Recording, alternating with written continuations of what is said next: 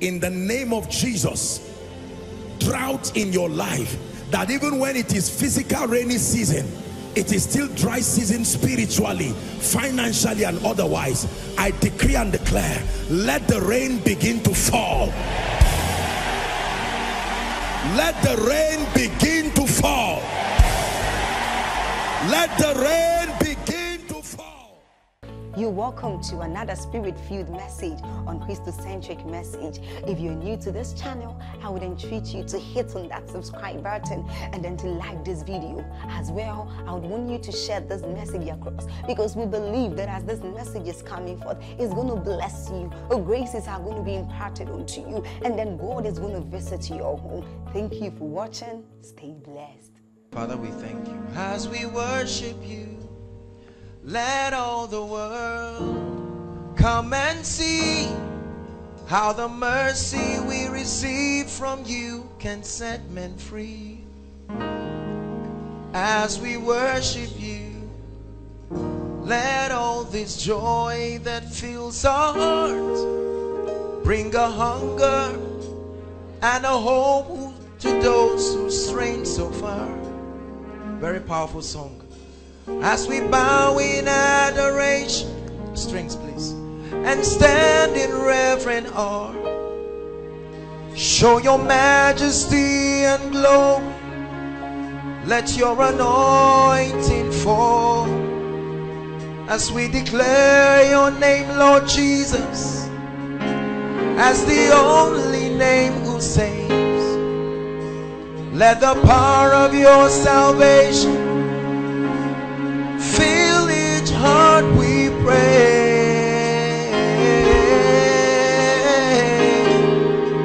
As we worship you, Lord, as we worship you tonight, let your presence come mighty in our midst.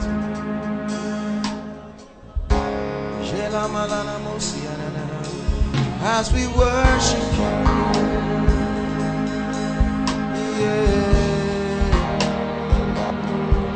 as we worship you,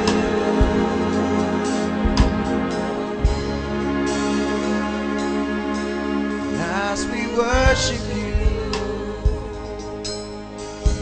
Shabakata labam bria silabana labam.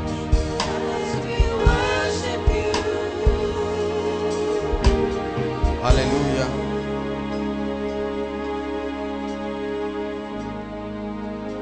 You are mighty in this place.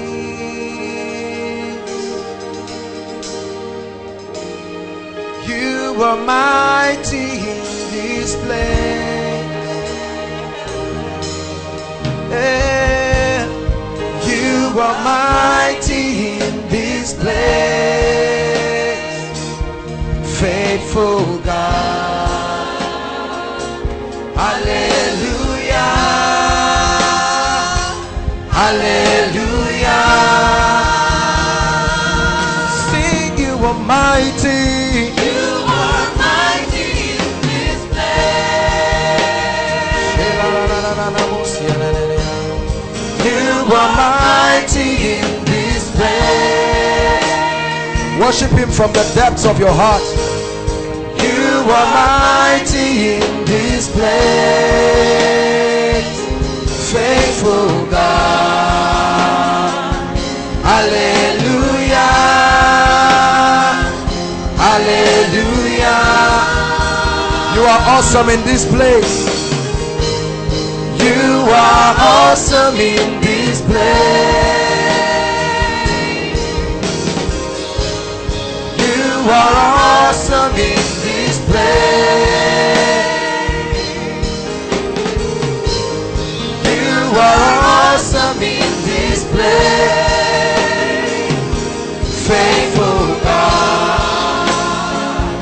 Hallelujah.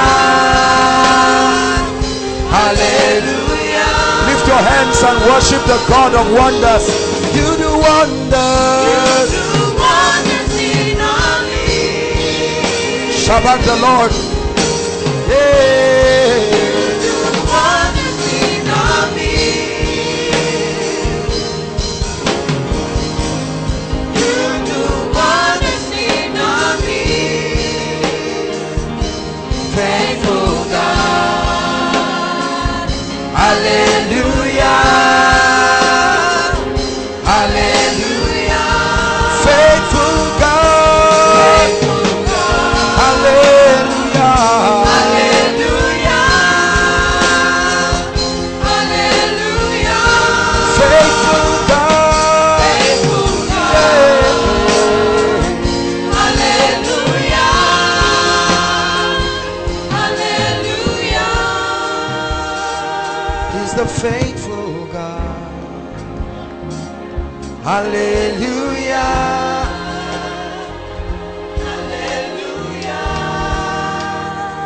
He's the faithful God.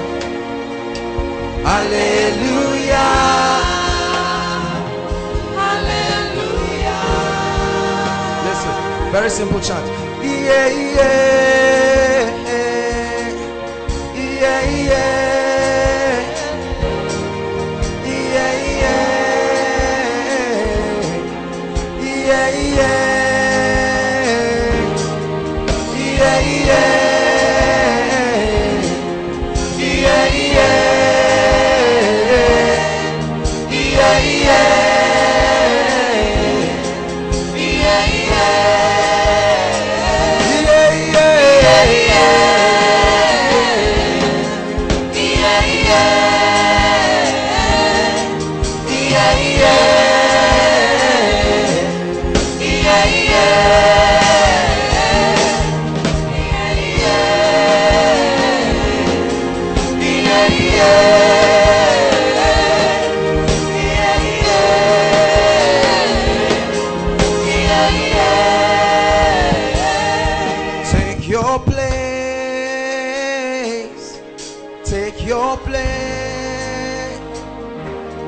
Take your place. Take your place.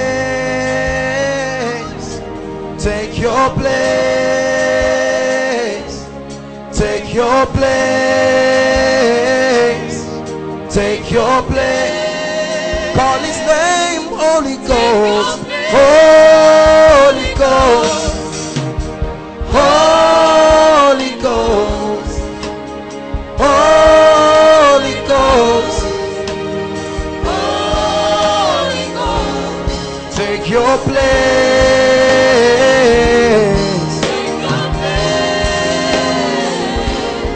Take your place.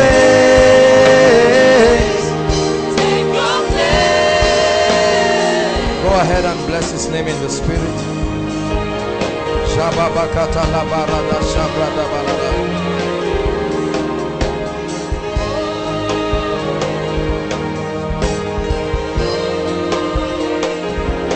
Bless his name. Thank you for your presence, oh God.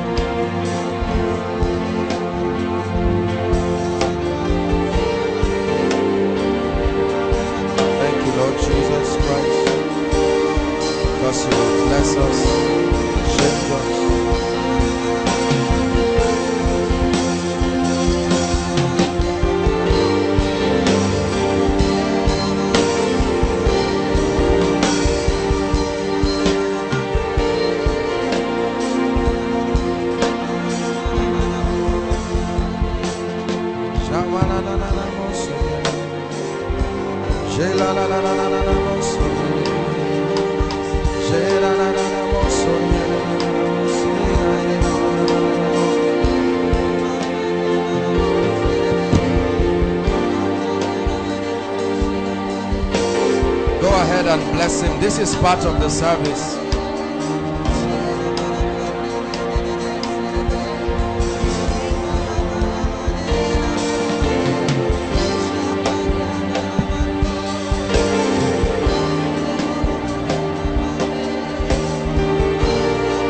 Hallelujah. Praise the Lord. Father, we bless you. Let the name of the Lord be exalted. We give you all the praise in the name of Jesus Christ. We bless you tonight. Take it higher. Just clash the cymbal. There is this thing in my spirit.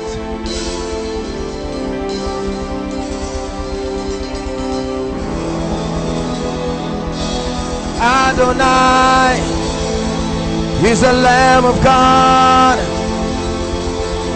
You are worthy worthy of my praise. King of kings, Lord of lords, let your kingdom reign in my heart.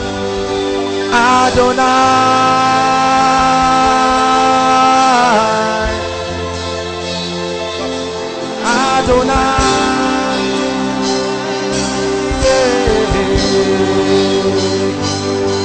Adonai,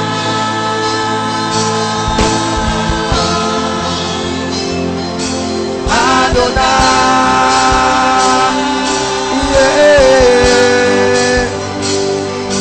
Adonai, He's the Lamb of God. He's worthy of our praise. You are worthy, worthy of our praise. King of kings, Lord of lords, let your kingdom reign in my life. Adonai,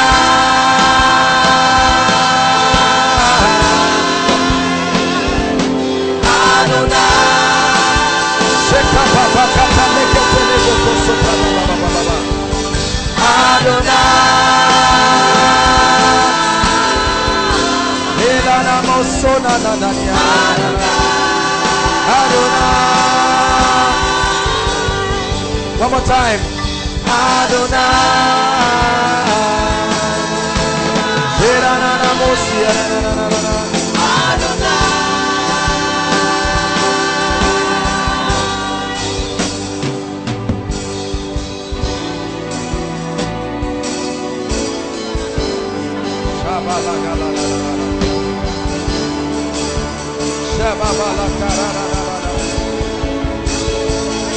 My heart,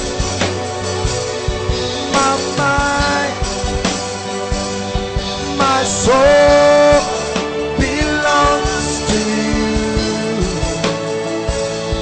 My love, my life, it all belongs to you.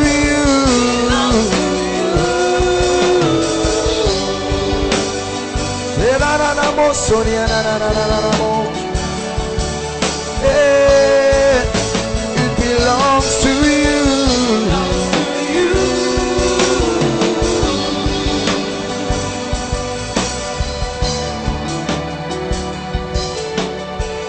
Listen, I love you forever. I love you forever. I love you forever, Lord. Sing and say, I love you forever. I love Let it be your commitment. Forever. I love you forever, Lord. Hey, I love you forever. I love you forever. I love you forever, Lord. And I'll serve you, Lord. I'll serve you forever. I'll serve you forever. I'll serve you forever, Lord. Sing, be lifted up. Be lifted forever. Be lifted forever. Be lifted forever, Lord. Come on, lift him one more time. Be lifted forever. Be lifted forever. Be lifted forever, Lord. Sing Hosanna, Hosanna forever. Hosanna forever. Hosanna forever, Lord. One more time. Hosanna, yeah. Hosanna forever. Hosanna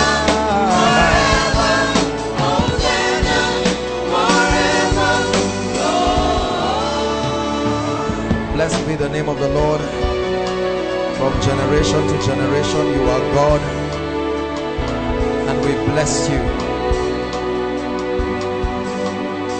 We bless you. We bless you. We bless you. In the name of Jesus, we praise you. This will be our song through the ages. We bless you. Hallelujah. Hallelujah.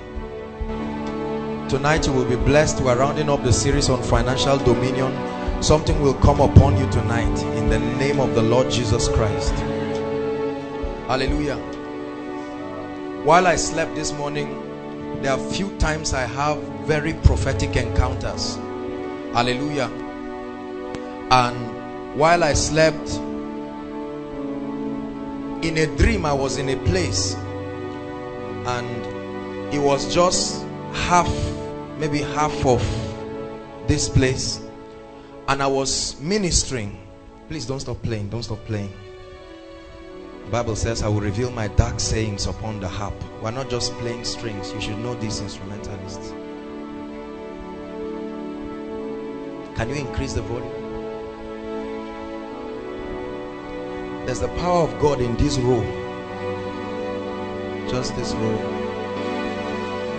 There is a strong anointing, presence of angels, angelic presence, mighty angelic presence just across the room.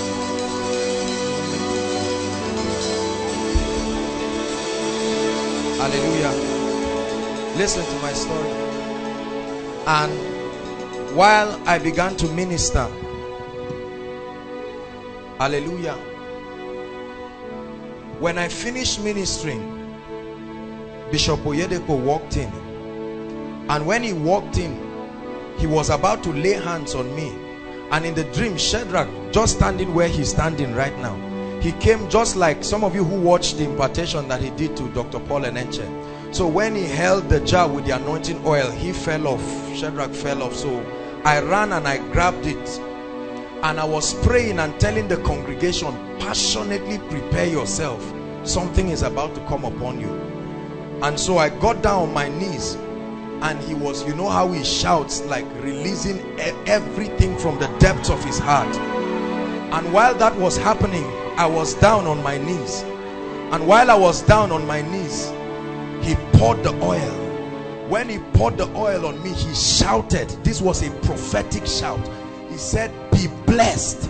I take you to a new dimension of wealth. Be blessed. Be blessed. That was a prophetic pronunciation. Be blessed. He kept prophesying it. Be blessed. It was a dangerous encounter. Be blessed.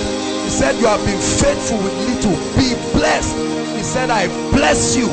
And while he spoke, there was such impartation from my head to my toe. My head, it was such an effulgence of power. I knew that I made contact with something in the realm of the spirit. It was such an impartation of power. And I also know that it was an anointing for enlargement. It was an anointing for expansion, a mysterious dimension of increase and expansion. Until this evening, I had not recovered from that encounter. I woke up under a dense cloud of God's power, God's glory. My life is full of encounters. This is what the apostolic ministry is about. That you open up doors, you open up gates. And I'm about to prophesy before I start teaching. Would you open up the gates? Gates. Open up the doors. Open up the gates.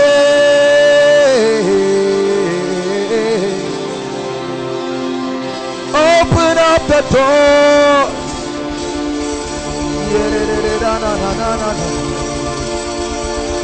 Open up the gates.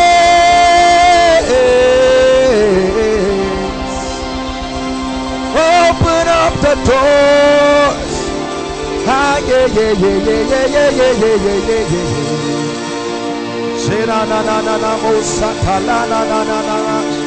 Open up the gates. Open up the gates. Father, over your people. Open up the gates. Malananamos. Shena manamash. Makabalataba. It's a season of light and dominion. Lift your hands as I release something upon your life before I begin to teach. Listen, I want you to believe me. We're not just talking stories. Please, I need somebody on the bass guitar. Lift your hands. You will take something this night. You will take an anointing this night. You will take it everywhere. I see the angels of the Lord. At the count of 3, I will release it standing in this apostolic office. My God and my King, whatever it is that you deposited tonight, at the count of 3, I command the angels that work with my anointing. I compel an impartation. Take it, take it, take it, take it, take it outside, take it outside, take it. Angels of fire, take it. Impartations of power, light. I open your understanding. Shake it, baba, shake it, baradaba, shake it, yadadada, shake it, anamos, kopariadaba, shake it, telebakata. Light, let there be light, light upon your spirit man, light, fire upon your candle, fire upon your candle, light. I open your eyes in the spirit to understand that which the spirit will be communicating tonight.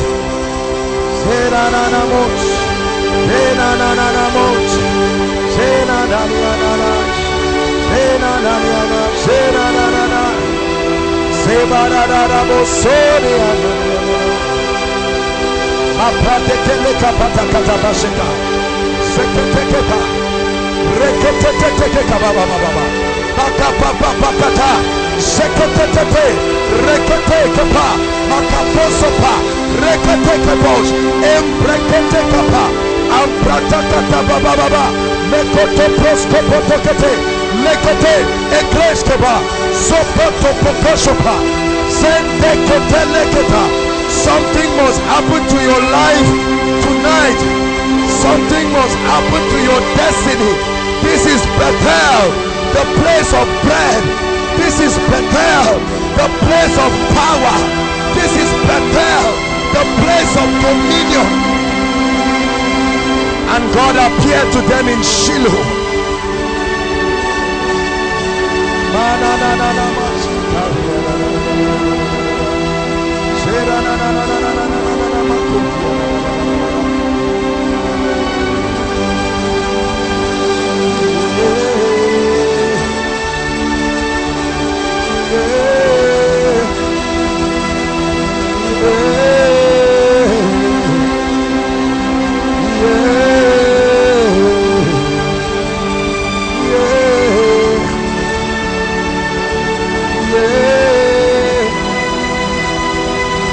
I will tell you what you are receiving.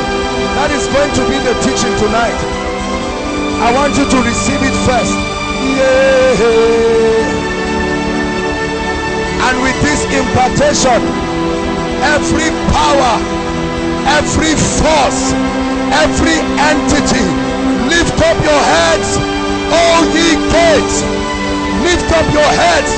Although it's a financial series, but I command healing, I command deliverance, I command breakthrough right now, right now. Every power keeping God's people down tonight, take your hands off the people of God. Go, go, go, go. By the fire of the Holy Ghost, by the fire of the Holy Ghost.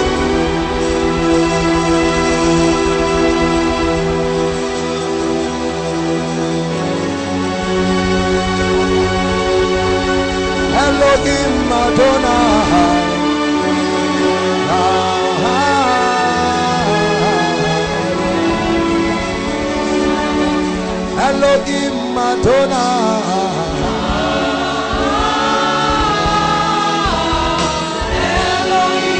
Elohim Madonna.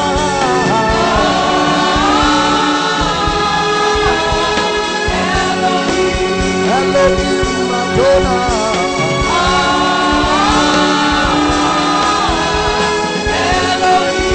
Elohim Madonna.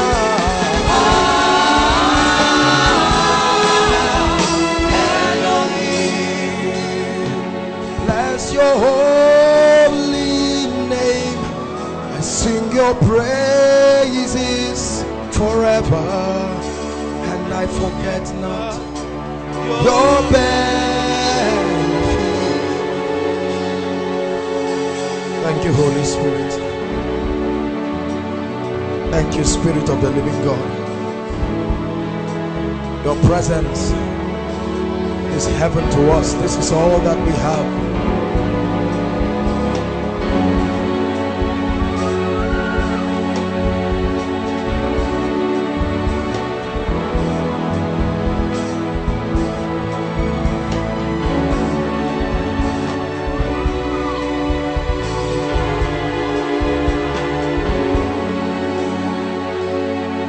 Hallelujah. Hallelujah. Hallelujah. Every time I prepare for this meeting, there is always one prayer that I pray. That God will open your eyes to see where you stand all the time. Because if you can recognize, you will know that his presence is here.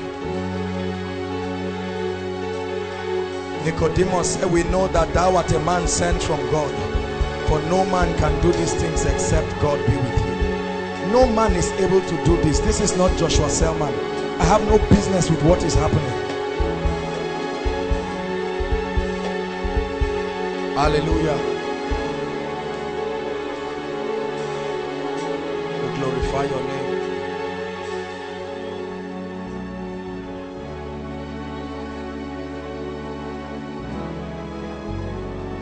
Hallelujah.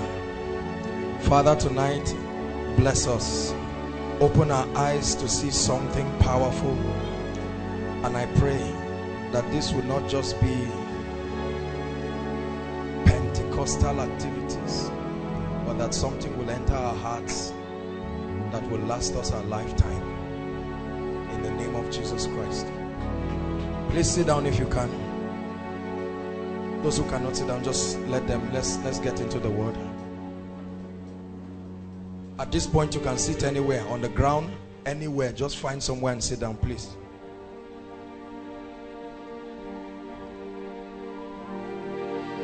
There will be mighty impartations tonight as I teach. Although I'm teaching on finances, it is because of the character of what the Spirit of God will be doing tonight. We're rounding up the series on financial dominion, and it's going to be an amazing explosion of the Spirit in this place tonight. So everyone, while you're sitting down, please be your brother's keeper.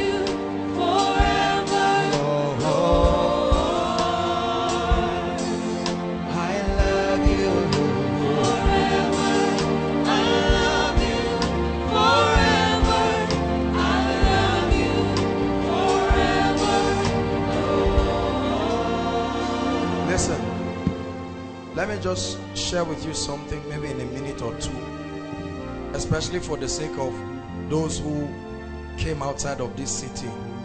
You see, when people see things like this, they get very touched. Some get very shocked, and this is the kind of thing most people want to see in their ministries. And most people believe, Pastor, can you imagine that? Most people believe that the way to get it is by just sitting to covet an anointing. Really, let me tell you the truth. There are certain things that you will enter that realm, you will not even know you have entered. The Bible says, eye has not seen, nor ear heard, neither has it entered into the heart of any man what God has prepared, not for prayer warriors, not for them who are fasting, them that love him. There's something about the love of God. When you love God beyond power, beyond ministry, beyond rhema, beyond revelation, whatever it is, nothing can replace your love for God. Not fasting, not prayer. I don't care if you pray for 100 days and fast for 1 year. There are many prayer warriors who are far from the presence of God because they are only praying as a way, because they have linked the anointing to prayer. So many people pray as a way of priming the spirit. The spirit is a personality. He's not a robot. He has emotions. He can feel the heartbeat of a lover. We love you forever. We love you forever. We love you forever, Lord. Beyond anointing, beyond prosperity, we love you forever. We love you forever. We love you forever, Lord. Beyond our successes and our failures altogether, we love you. Yes, we love you. We love you forever. We love you forever, Lord. Whether you bless us or not, it doesn't make any difference as far as our love for you is concerned. We love you forever. We love you forever,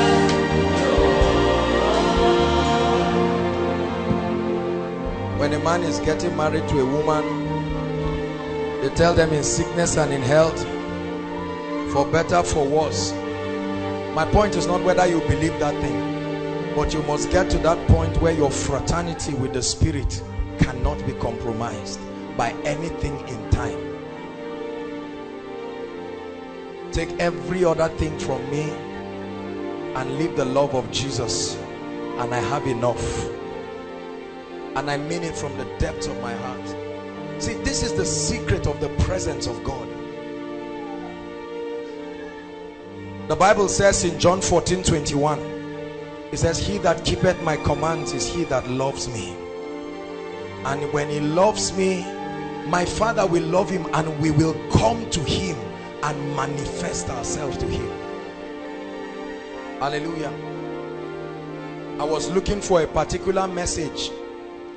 I had searched for it online again and again and again. I couldn't find it. And then I went to sleep, and in the dream the Spirit of God took me to my laptop, and I found the message, and he played it for me in a dream completely. I didn't find the message in the physical, but in the dream I had the message. That's the greatest key I know.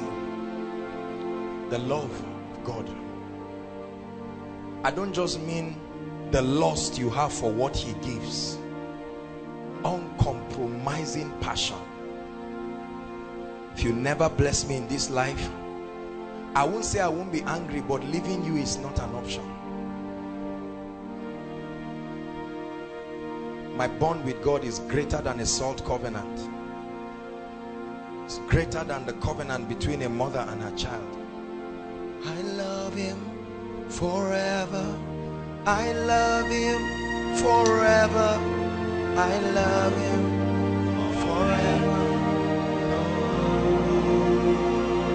You know why the Spirit of God is moving us towards this direction of the love for God?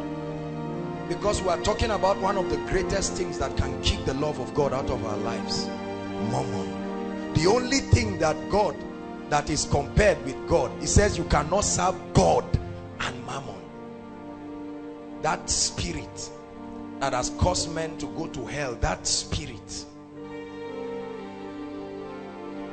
Thank you, Jesus.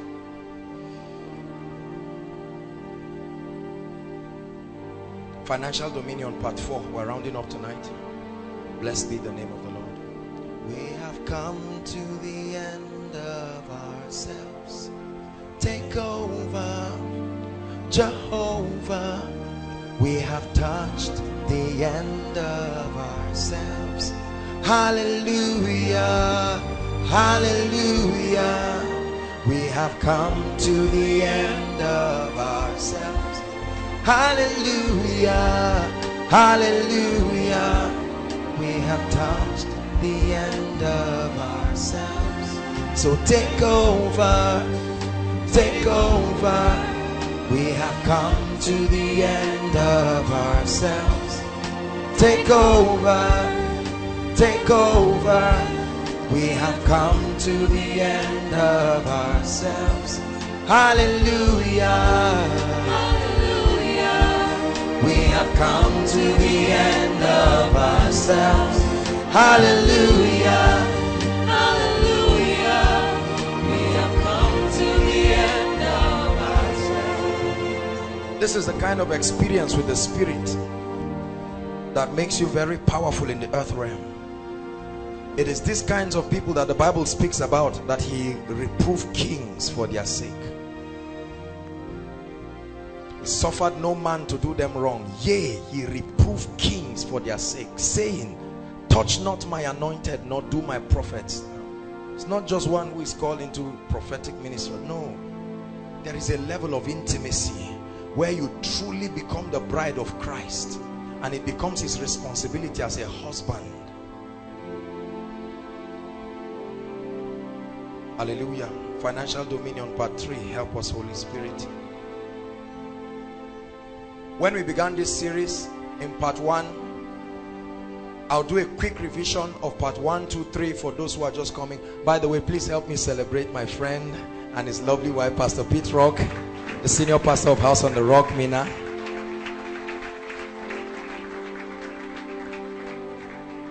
Hallelujah. Thank God. And we want to celebrate Prof too. He's been away for a while. Thank you, sir. Hallelujah. Pastor Williams has been missing in action. It's good to have you. And Mr. Ojela here. Thank you, sir. God bless you. Thank you. Hallelujah. I said it is very wasteful and even disastrous to give people informations they are not prepared to receive. Hallelujah. Remember when we started this series, we didn't even talk about finances at all. I said to us that it is wasteful. Please and please, I encourage everyone, if you were not here, part 1, 2 and 3, you need it. It's a very comprehensive series and it's already blessing a lot of people, and please try to get it. It's free. There is no reason why you shouldn't get it. Hallelujah. And I told you that the secret to receiving anything in life is, number 1, you must recognize the need for it. God is not committed to giving you anything you have not expressed need for. He met blind Bartimaeus and said, what do you want me to do? What else does a blind man want? He can want money. Hallelujah. And then number 2, you go for knowledge. Number 3, you take action. Then we spoke about the concept of wealth and prosperity. Remember? That was part 1. And I said the word prosperity comes from the word prosper, and it means to do well. Hallelujah. Prosperity means to possess a means, an ability or power to meet the needs of mankind, regardless of what those needs are. And I told us that in the kingdom, please listen, when we talk about prosperity, there's the general sense of prosperity that we address in the business world, and there's kingdom prosperity. Our focus in this teaching and always is kingdom prosperity. I told us that according to the word of God, there are 5 areas you must do well in to be called prosperous. Remember, what's number 1? Come on now, help me. Number 1, spiritual prosperity. Number 2, mental prosperity. Number 3, bodily prosperity, the prosperity of your health. Number 4, financial prosperity. Number 5, relational prosperity. If you fail in any of this area, you are not prosperous according to kingdom standards. So you see that financial prosperity is just an aspect, hallelujah, of kingdom prosperity. And I did talk a bit on them. I told you spiritual prosperity means to be born again, filled with the Holy Spirit, and then to understand the ways and the principles of the kingdom, and also to conform to the image and the character of Christ. Mental prosperity means that your mind, consisting of your will, emotions, and intellect, are well developed and deployed to improve the quality of your life. Hallelujah. Spirituality does not negate the use of our minds. Hallelujah. And then bodily prosperity means to be free from sickness, to be free from diseases, to be free from infirmity, alongside yokes and all oppressions of darkness. And then we define financial prosperity as freedom from poverty. Please listen. Lack and the effects that come with them. You must add this. If poverty did not create any effect, we will not concentrate on it. Our major focus, the reason why we are waging war on poverty, is because of the effect. Hallelujah. It means having abundant financial supplies alongside the means to replenish and sustain it. That's financial prosperity. It's not having financial abundance. Anybody can dash you money, but a supernatural ability that can replenish it and can sustain it. That's financial prosperity. And then relational prosperity, having quality relationships that give you opportunity to express love and care, to improve yourself, to learn, to share, to affect and impact lives. Hallelujah. We define financial dominion, and you'll find that even relevant today. We've defined it in every of the parts.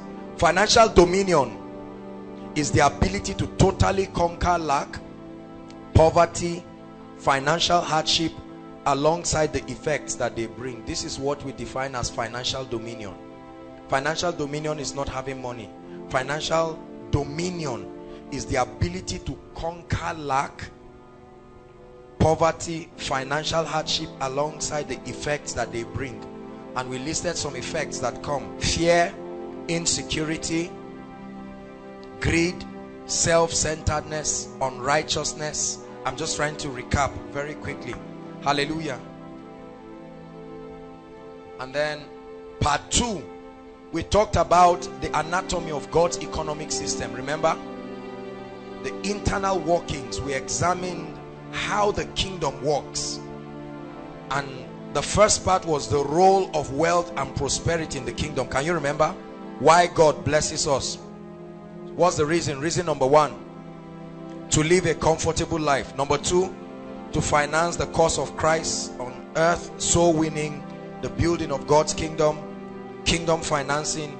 And I did say that it is God's plan for every believer to be a part of providing financial supplies for kingdom activities. What that means is that there are kingdom financiers, those called specifically into this apostolic ministry of being distribution channels for the kingdom, but everyone is supposed to be part of providing financial supplies for the building of the kingdom. Hallelujah.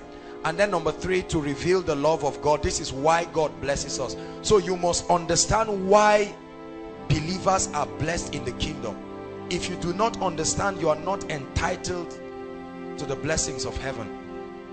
To reveal the love of God to a dying world in a practical and a definite way. This is where we talk about helping the poor, the hungry, charity, community projects, nation building, acts of love and kindness that defy religion, gender, race, and social status. Hallelujah. I mentioned something very important, that wealth in the kingdom is not an achievement, it's a trust. Wealth in the kingdom is not an achievement, it's not an accomplishment, it's a trust. Hallelujah. Then we spoke about the spiritual laws of wealth and abundance. Remember? Very, very important. The spiritual laws of wealth and abundance. This was still in part 2. We spoke about the law of tithing, and that's the law of open heavens. We spoke about the law of seed time and harvest.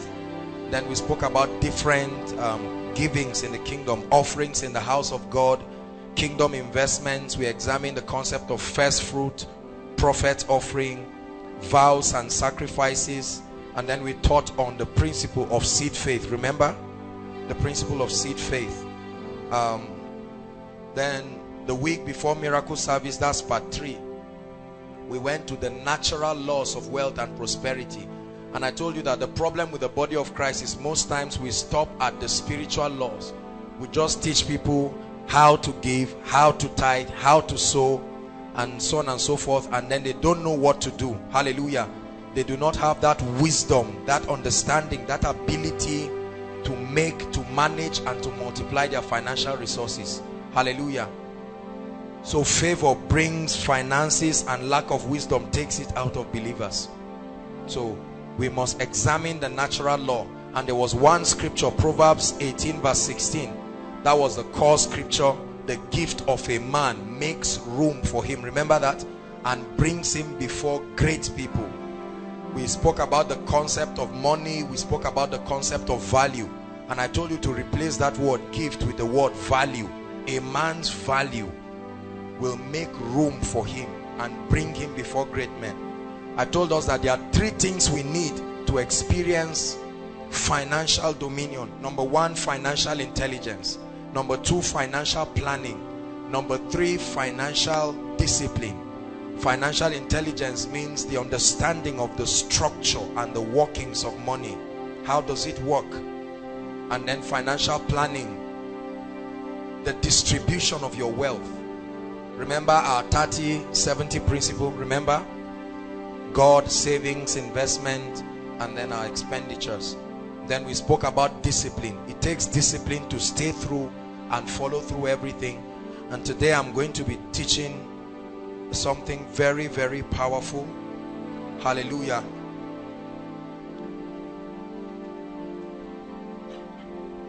I'm teaching tonight on how to become wealthy. That's the last part. How to become wealthy. Well, what you want to call wealth creation. I actually wrote in bracket here, becoming a money magnet. There are some things we cannot talk about here. This is not a business class. Investment mentality, financial vehicles, multiple streams of income, debt-free living, 3 to 5 year plan for wealth. We may not have all the time, but I'll be talking about how to create wealth, and you will be so blessed tonight in the name of Jesus Christ.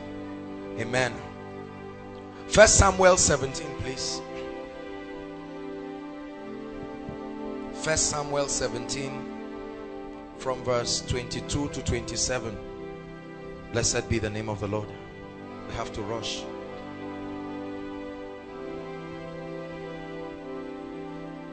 First Samuel 17 verse 22 to 27. Hallelujah. It's projected, so let's just save time. And David left his supplies in the hand of the supply keeper.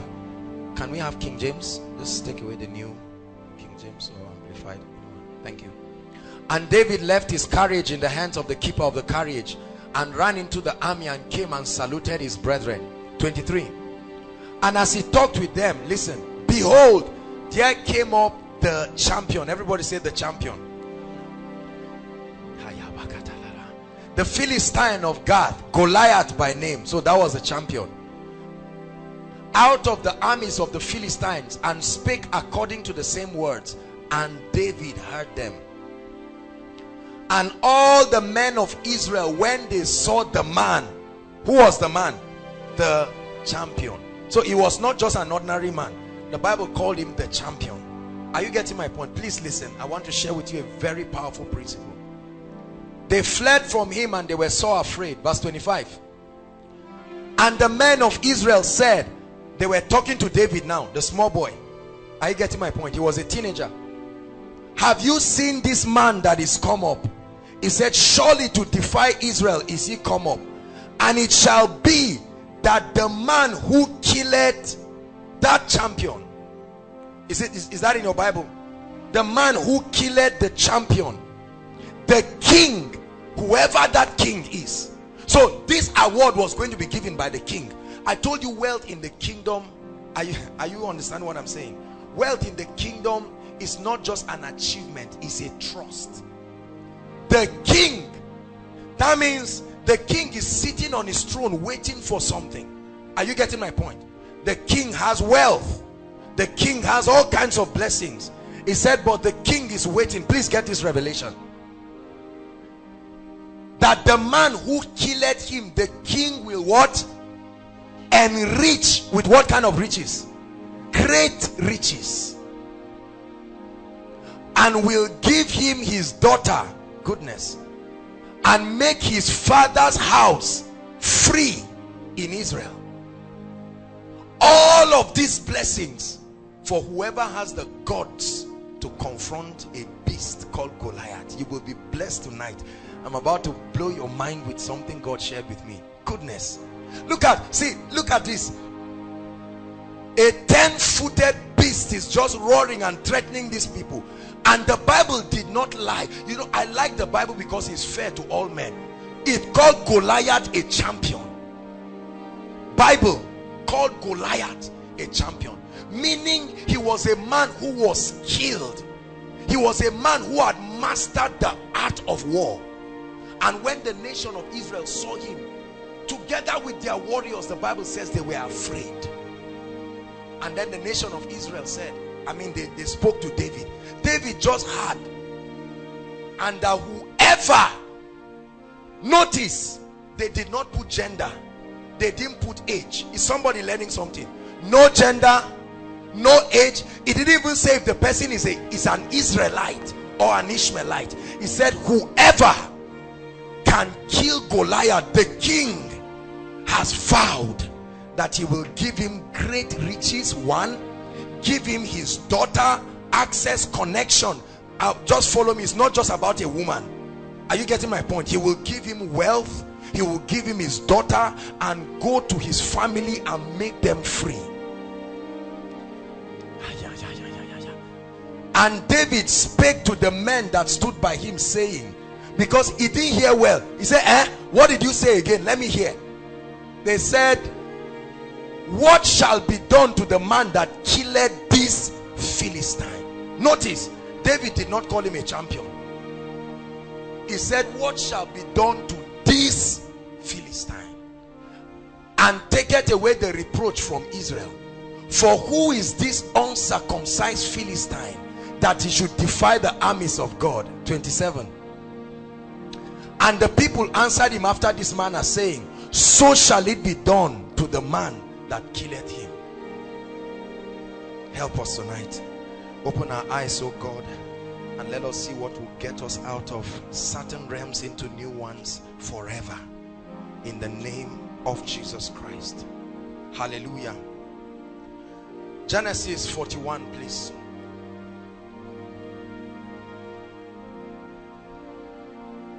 We choose your way. We choose the way of wisdom. Genesis 41 from verse 33. You'll be very fast reading. I just want to build on this and then I'll talk. Genesis 41. Are you there? Now therefore, this was Joseph speaking. Look out a man discreet and wise, and set him over the land of Egypt.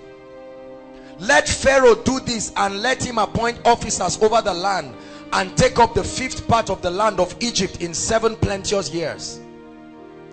And let them gather all the food of those good years that come, and lay up corn under the hand of Pharaoh, and let them keep the food in cities. 36. And that the food shall be for store to the land against the 7 years of famine, which shall be in the land of Egypt, and the land perish not through the famine. 37. And the thing was good in the eyes of Pharaoh and in the eyes of all his servants. 38. And Pharaoh said unto his servants, can we find such a one as this, a man in whom the Spirit of God. Take note, I want to connect certain dangerous things this night and then we'll pray.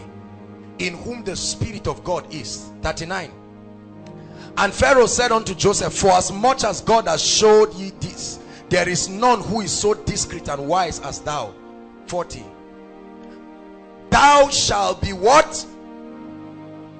Immediately thou shalt be over my house, and according unto thy word shall all my people be ruled.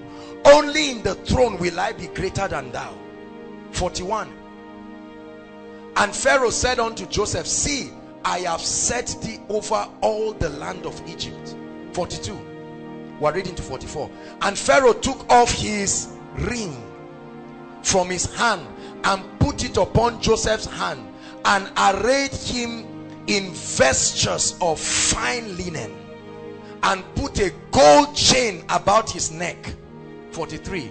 And he made him to ride in the second chariot which he had, and they cried before him, bow the knee. And he made him ruler over all the land of Egypt. The last verse.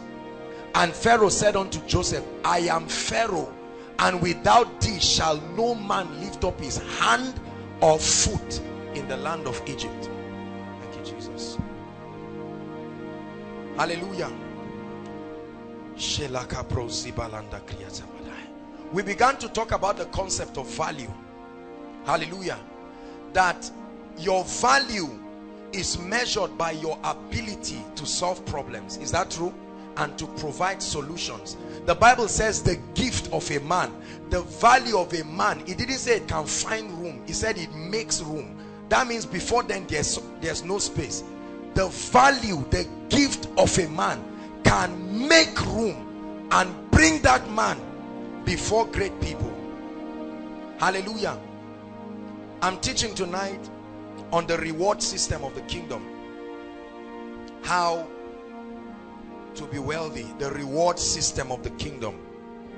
How lasting wealth is made, managed, and multiplied. Hallelujah. Everybody write this word down, problem. And write this word down to solution. Aaron, good to see you. You're welcome all the way from Abuja. Bless you.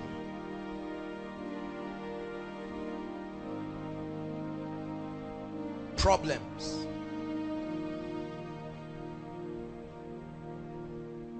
This is a word that many people hate, but tonight I want to make you fall in love with it, because it holds the key to your financial destiny. Say amen. Problems. People hate that word, problems. Every time you hear of a challenge or a problem, we run away from it, and we do not want to be associated with problems. Hallelujah. But let me tell you a few things that will bless you. You are ready to write? I'll dictate them. Number one, until there is a problem, you are unnecessary. Until there is a problem, you are unnecessary. I want to tell you some facts about problems. Until there is a problem, you are unnecessary. Look up. If you are not hungry, you do not need a chef or a cook. Is that true? If you don't have a patch in your tire, you don't need a vulcanizer. Is that true? If you don't need your hair to be done, you don't need a stylist or a salonist. Is that true? If you're not sick, you don't need Benny Hinn. Is that true? If you're not lacking wisdom, you don't need Mike Murdoch. Are you getting my point? If you don't need deliverance, you don't need Dr. Dike or Lukoya. Are you getting my point?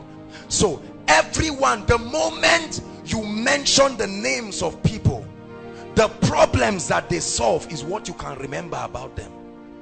When you talk of Tiger Woods, you talk of something, a problem that he was able to solve in the sports area, or an impact that he was able to make. Solving problems and providing solutions. This is the irrefutable key. This one big key that holds the financial destiny of so many people. I'm not talking about the kind of wealth that just comes as guesswork. You don't know how it came. You don't know how it's sustained. You are even afraid of the wealth because you think if you lose it, you will never have it again.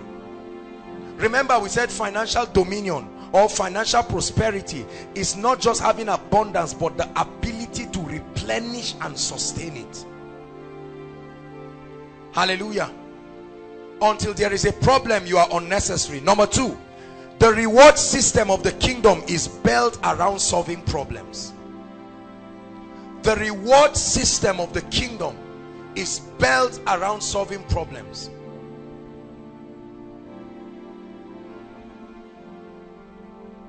That's how the reward system of the kingdom functions. Hallelujah. Now look at me. Whether you sell the solution or you give it free, the reward system of the kingdom says every time you solve a problem, a reward must come to you. Whether you sell it or give it free, it doesn't make any difference. Are you getting my point now? This is the justification for a pastor being rich. If he does not sell the teaching, none of you paid money to enter here. Is that true? What is the reward of the person then if he's giving free? What is the reward of a philanthropist? There is a law, the reward system of the kingdom. Whether you give out the solution free or you sell it, the moment there is a dispensing of a solution from you, there is a trigger. Notice what it said in 1 Samuel. The king had given a decree. Whoever takes care of Goliath, immediately the king starts acting. Are you getting my point?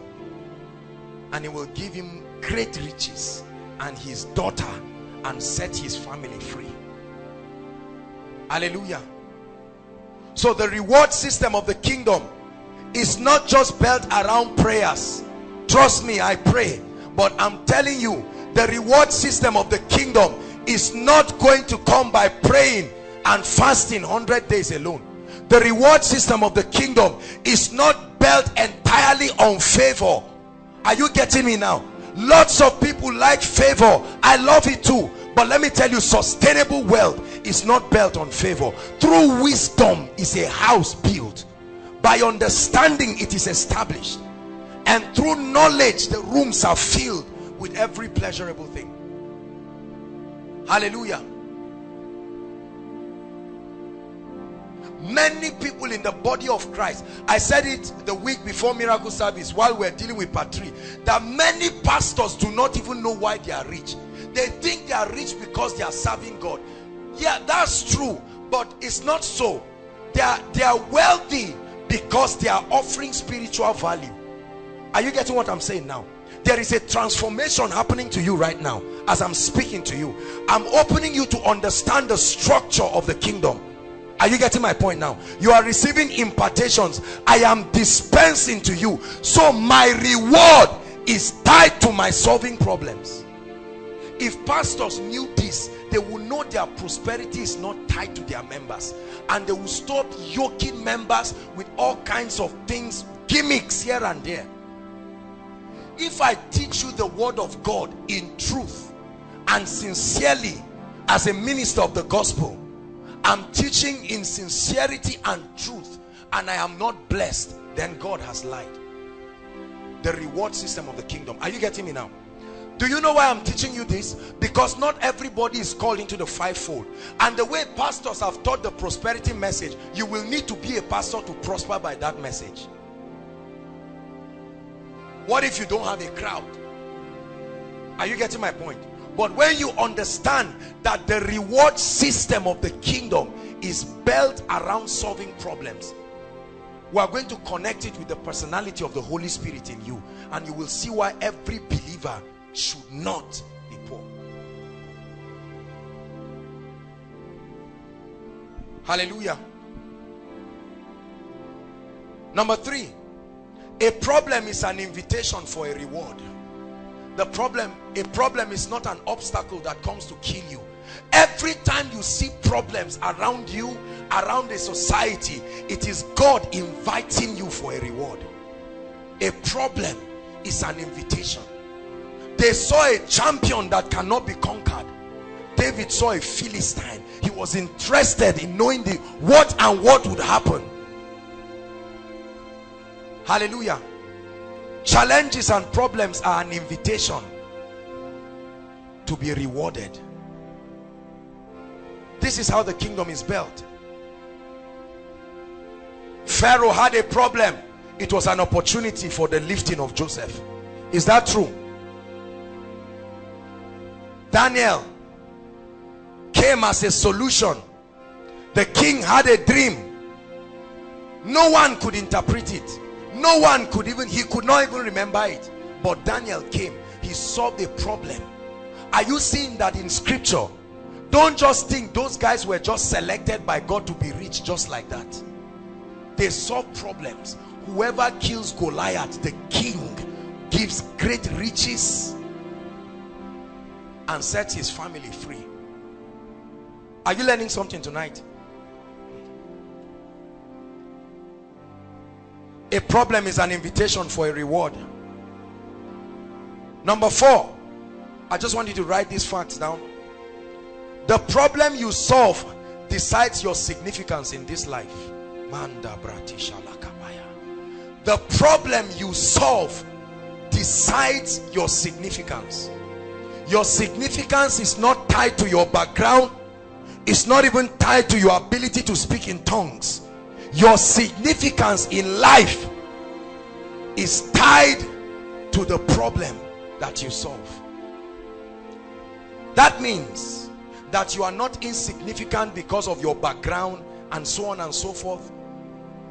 Jesus was born in a manger. A few people came, but when he was exiting the earth, there was a crowd watching him. Had nothing to do with Nazareth. Hallelujah. Your significance is proportional to the problem that you solve. Your relevance and your significance is tied to the problem you solve. That means every time you find yourself suffering from inferiority, from complex, prayer is not the only problem. There is something you can do that can bring you out of that realm. And the king sent for Joseph and they brought him out of his dungeon. There is something you can have that will make the king send for you and they will bring you out of certain realms. Is God speaking to someone tonight?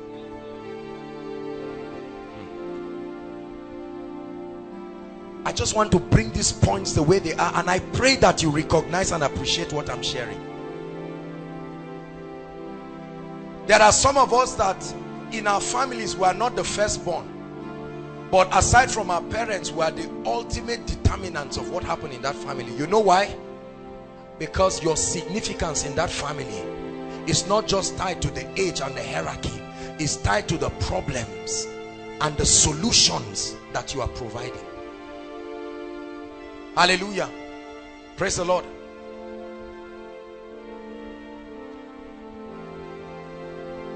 Let's continue. The problem nearest to you is your exit out of your current season. The problem nearest to you, every time you say, Lord, where is the door out of this problem, out of this situation? Start looking at the problem near you. That's the finger of God saying, get out. This is your door. I was teaching the students in the school of ministry and I drew a door. Those who are students here, what do we call the door? Problems. That's the name given to the door that brings great men out. What I'm sharing with you may sound very simple, but trust me, this is why there are lots of broke failures in the world today. The problem nearest to you is your exit from your current season. Notice, you are where you are today. Your limitation is the limitation of the solution you provided last. And if you do something higher, you will rise out. This is powerful. This is profound. Watch this. To the glory of God and with all humility, this ministry is at the level that it is according to the progressions of the solutions. Are you getting my point now?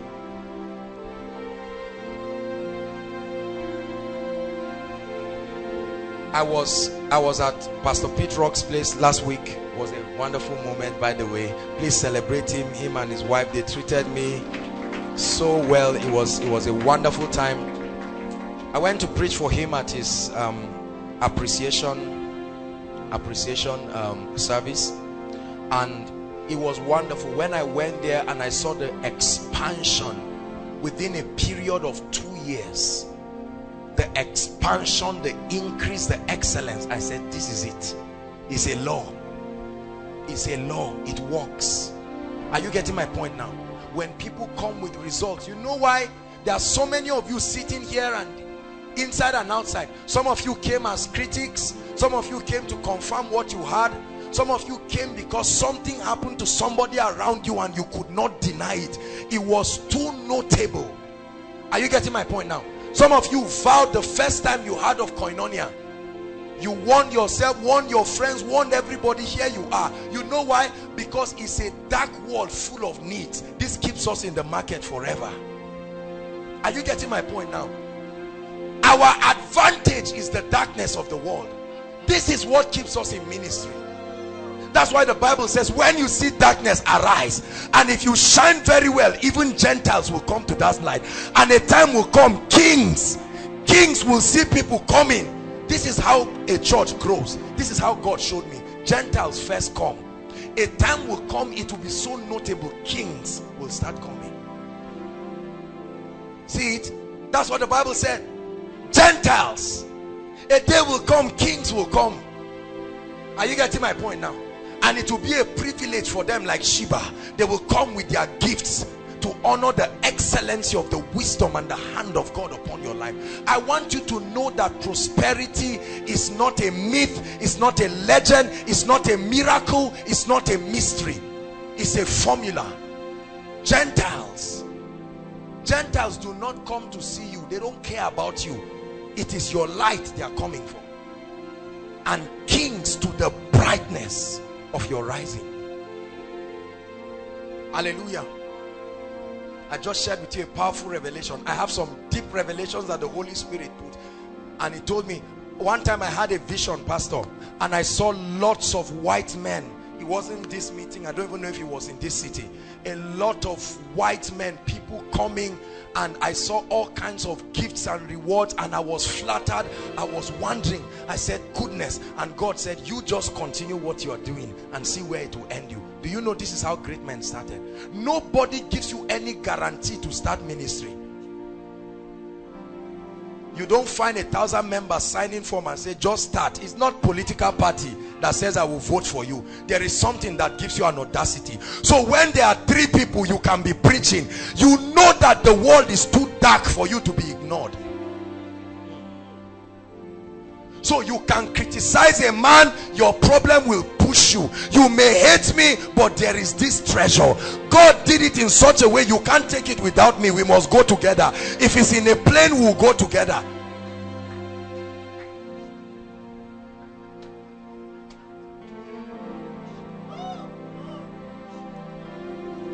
I have a very big God, oh. He is always by my side. A mighty God, oh. By my side, by my side. There's one part, Satan come out for road. Oh yeah.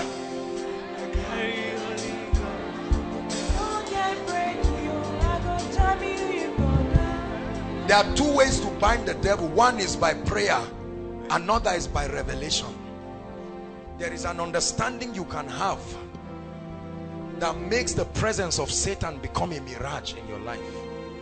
It doesn't exist anymore. Believe me. Somebody's spirit is fired up.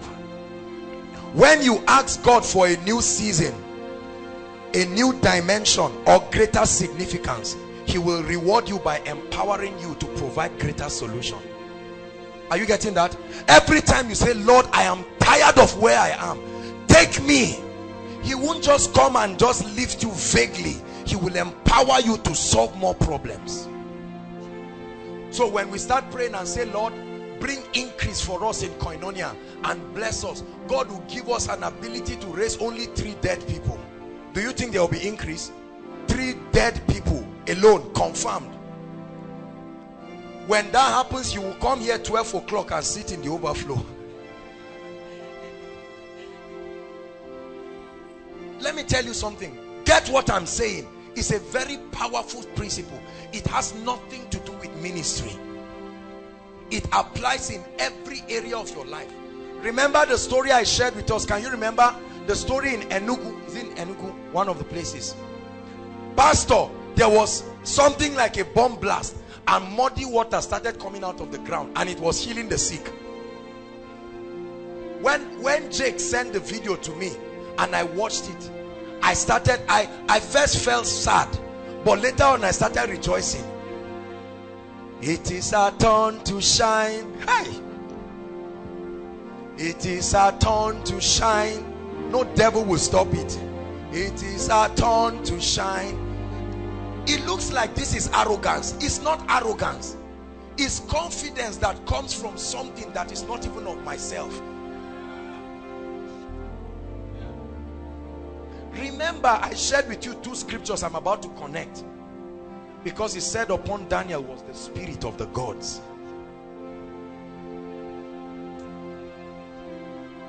If you catch the revelation of what I'm sharing, you can sit down with a cup of garri and be dancing like a madman, because you know that it's a matter of time. You are getting out of, you will snap yourself, you will make sure you document it, because the book you will write from it alone will bless you.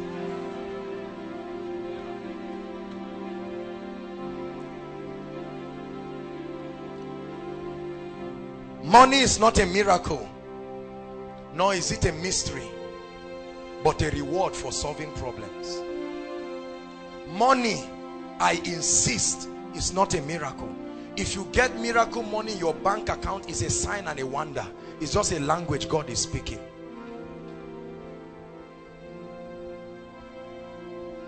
Become a master problem solver.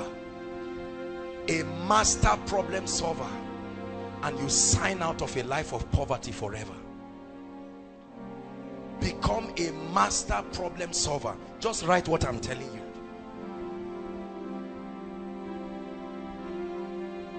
You are either a problem solver or you are a problem yourself. You are either solving problems or you are creating them. You are either solving problems or you are the problem yourself. Hallelujah. When God wants to promote you, he gives you a greater problem to solve. Write this and star it. You will need it in your life. When God wants to promote you, he will give you a greater problem to solve. So when it was time to announce David, Goliath showed up. Other people were seeing an obstacle. David was seeing a door. He said, I didn't know it would be this fast for me to be blessed. I didn't know it would take 24 hours for me to be announced. What reward? And they told him, your family will be free. You will have a wife without toasting her. You will have great wealth, all for free. He said, come on, give it to me. Where is that mountain? Hallelujah. Are you getting what I'm saying?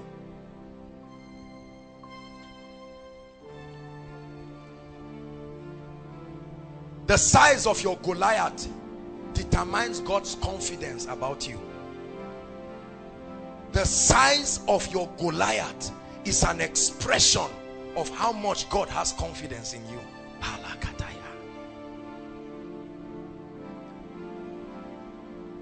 Some of you are already thanking God for what you are going through. The size of your Goliath is how much God is beating his chest about you. Thank you, Jesus. Hallelujah. The size of your Goliath. Failures in life are those who run away from problems. Never run away from problem. It's like repeating a class. Hallelujah. Never run away from problems. It is your exit out of your current season. I told you the size of your Goliath determines how much God has a confidence. God has confidence. And then the size of your throne is determined by what kind of Goliath you kill. The Bible says above thrones there are different kinds of thrones. sharing with you very simple and powerful things. Problem solving, providing solution. Hallelujah. This guy is playing this keyboard. He's solving a problem. He's providing solutions. It's easy to look at Don Moen and see what he's doing and say he's ministering. But wait till you get into trouble, and then you will see how much his songs can comfort you. You will be forced to buy it.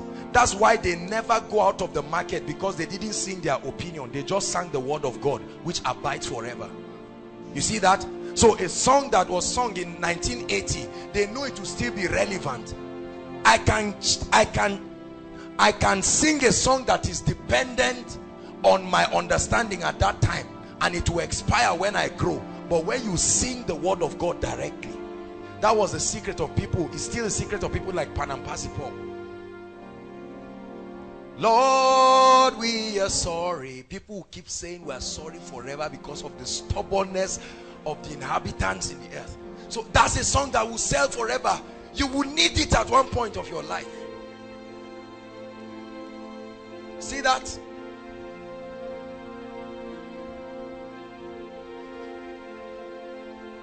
Welfare department has Zobo and donut. Immediately after the grace, some of you are going to carry your 50 naira or 100 naira and give them. You don't even know the face of the person you are giving because you are not interested. There are some of you, you don't know. I want to ask you a question.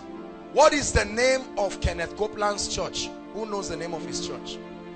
Very few. How can you not know the church of a popular man? I want to show you something powerful. What is the name of Benny Hinn's church? Who knows? What was the name of Smith Wigglesworth's wife? You don't care. All you know is the problem they solved. That's what remained with you. Are you getting my point now? Are you getting my point?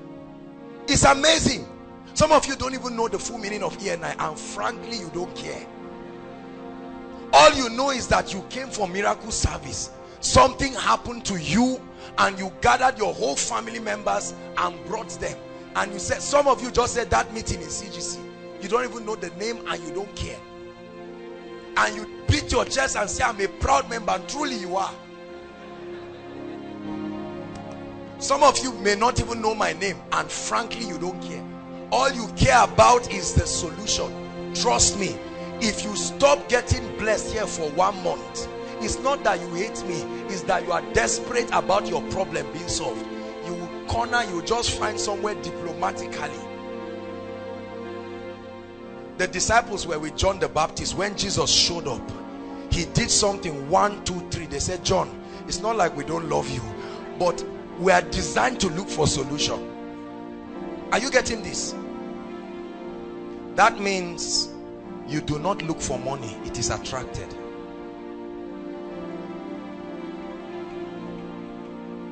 You never try to look for money. It's a quest that will end you in futility. Something brings it. When the king sends for you,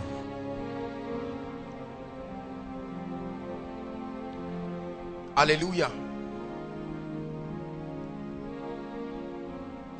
This is one of the greatest secrets also of a blessed ministry. When you are anointed and the people are blessed, the ministry will enjoy financial supplies from those impacted. Is that true? Say, in the name of Jesus, I have an ability to solve problems. Say, in the name of Jesus, there is something I have that can bring financial rewards. When they employ you, listen, every time you see vacancy, that company is telling you, we have a problem, can you solve it? Are you getting me now? That's all they are saying. Vacancy, there is a problem we have, and you now apply. In other words, you are telling them, I have the ability to solve that problem. And they say, let's test.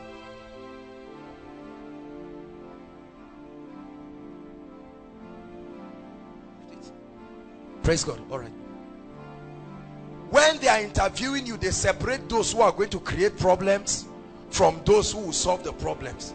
And they tell those creating the problems, we'll get back to you.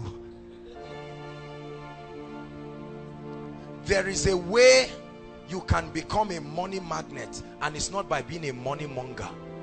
Listen, it's not by putting pictures of money all around your room like a fool.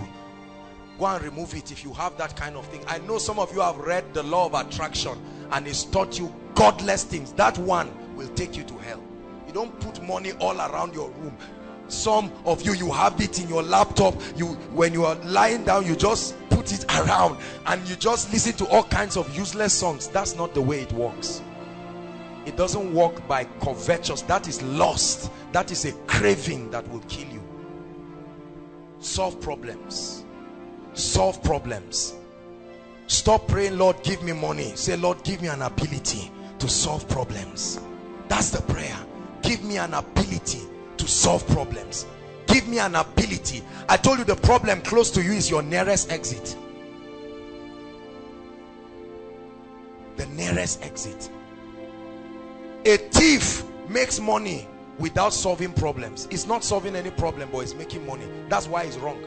A corrupt and wicked politician, are you getting my point now, makes money by siphoning from the resources. If you are not solving a problem and you get rich sustainably, you are doing something wrong.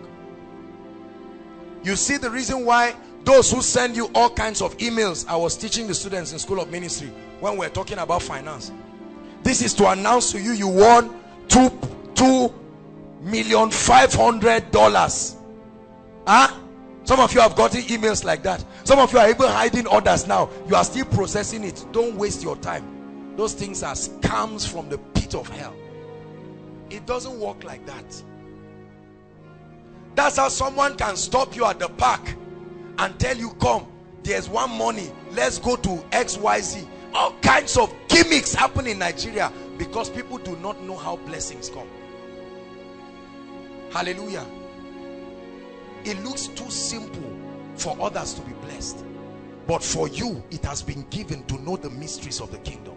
That this thing, there are spiritual laws that bring you into this truth, that bring you into this thing. And when you solve problems, you open a gate for a dimension of blessings you may not be able to explain. I see this happen all the time. By the grace of God, we are counseling people every Monday, and it keeps increasing. It keeps increasing. We almost get embarrassed on Mondays because people have to sit at different places. You think people will just travel from other states and just go to sit outside? People sit under, although we are working on it, but people can decide to sit under a tree and sit for hours from morning till evening to see a man for 5 minutes. You think people have that much time to waste? Everybody say becoming a solution. There is something that can happen in your life that will make you prosperous. This is the ability, that uncommon ability to solve problems. Now turn with me to Deuteronomy 8:18 and you will understand what the Bible has been saying. Deuteronomy 8:18. Thank you, Holy Spirit. Help somebody in the name of Jesus. Everyone please read. It's projected. Just write and let's save time. 1, 2, read. But thou shalt remember the Lord thy God, for it is he that gives you. Does it make sense to you now? What does he give you? What is the power to get wealth? Are you getting my point? So what does God give you? Wealth. He gives you an ability, and the Bible says that ability can help you get wealth. He gives you the power to get wealth. What is the power to get wealth? It's not favor. The power to get wealth is not favor. There is the Esther anointing. There are other dimensions, but that's not the power to get wealth. The power to get wealth is what came upon Jacob that made, are you getting my point? The ability that made him solve a problem for Laban. Laban kept him. He said, I testify that God has blessed me for your sake. What kind of technology happened at the riverside that made animals to start multiplying because they were looking at water? Are you getting my point now? Elisha had such an ability to solve problems. Naaman carried gifts. They carried everything. See, that's why prophets, men of God in ancient times, they knew their worth. He sat inside the room. He said, who is this man? King, send him and let him know there is a prophet in Israel. Is it that there is no man that can solve a problem? And the king had to come and wait outside. Kings to the brightness of your rising. And he said, servant, tell him to go and bath 7 times. That's all. That's the solution. Man said, you mean that's the solution? He said, you can sit down there and waste your time or go and bath. And he went 7 times. And when he saw, listen, I want to show you a powerful principle. When he saw that he was clean, he was too grateful to remain there. He came back with gifts. This is what will always happen. It is the reward system of the kingdom. Are you getting my point now? The reward system of the kingdom. When they were looking for money, Jesus taught them a parable. They needed to pay their tax. And he looked at Peter. He said, Peter, are you not a fisherman? Go to the river, solve a problem, get a fish, open the mouth of that fish, you will see money inside. Are you getting my point? That means the money is tied to your gift, to your ability. Open the mouth of that fish, there is money inside. Are you listening to me? Could it be that where you are right now is because you have not identified a solution you can provide to your world? This is the reason why you are suffering complex. This is the reason why when you stand before men you feel inferior, because the world has not seen what you can give yet. They've heard your noise. They've heard all kinds of things. No sick body has been healed from your hand. You have not given anybody any wisdom, any proof that the wisdom of God works in your life. Every time you solve problems, you attract money, you attract God, you attract people. Every time you solve problems, because every problem you solve has millions of people looking for the same solution. They will look for you. That's why we can criticize herbalists. People are still lining up, queuing up in front of shrines. Let me tell you, if God gives you an ability to heal only HIV, you will have the largest church in the world. Only HIV, guaranteed with proof every time. Only HIV. If wheelchairs come, you tell them you can worship with us, but don't expect anything. Just HIV. People will let it walk. Just let it walk. People were so desperate that the Bible says when Jesus entered the city, it was noised. It didn't tell us those who noised it. It was noised abroad that a problem solver had come. He entered the house of Peter. His mother had a fever and he just rebuked the fever and she got up. Jesus became so famous, so blessed, because he was solving a problem. He solved the greatest problem of mankind. This is why he sits on a throne and has a name that is above every other name. See, God did not just give him the name because he was Jesus. I hope you know that position had been vacant through the ages.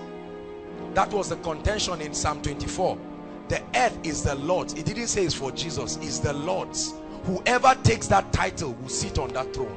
And the Bible says when he conquered death, he rose up. A coronation was held on his behalf. The Lord said to my Lord, sit down on that throne until all your enemies become your footstool. And now he has been given that name. The name is not Jesus. The name is Lord. It's an office, the ultimate conqueror. Because he solved the problem. What is the problem? Oh death, where is thy sting? He conquered death, he conquered hell, and he conquered the grave. What are you conquering? If you have not conquered anything, don't blame God for any poverty around your life. What are you conquering? Whose problem are you solving? God is asking you a question. You will never excel in anything you are not gifted, talented, anointed, or trained for. Gifted, talented, anointed, or trained. These things must happen. You either be gifted, talented, anointed, or trained.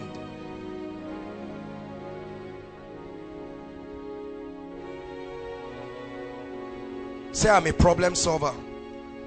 Say it, I'm a problem solver. In the name of the Lord Jesus. I'm a problem solver. Never run away from a problem. A problem is an invitation to a financial reward system. The purpose of conversation is to reveal a problem and solve it. This is why people talk. Hallelujah. I sit for hours and all I'm doing is talking with people and praying. And they don't just tell me their names. They don't sit down and say, Joshua Selman, what is your hobby? Or what color of shirts do you like? The moment they sit down, they tell me there is trouble, sir. And we hope you can help us. Hallelujah. The world is full of pain, and they are willing to pay anybody who can solve it, no matter how small. The world is so desperate that even if you are fake, you can be blessed from it. They are so desperate. People don't verify. They are desperate. Even when they perceive value, they pay for it. There are prayer homes, you drop 30,000, no stories. It doesn't matter what your problem is. From headache to death, you drop 30,000 straight from the outer court, even before you see the man of God. And there are hundreds of people that troop in day and night. They don't mind.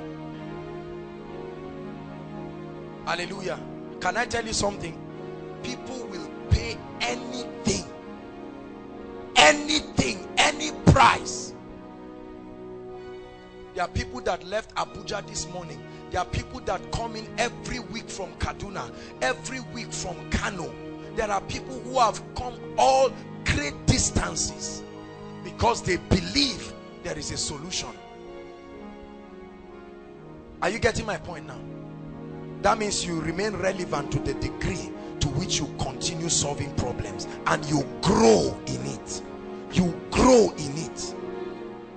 You grow in it.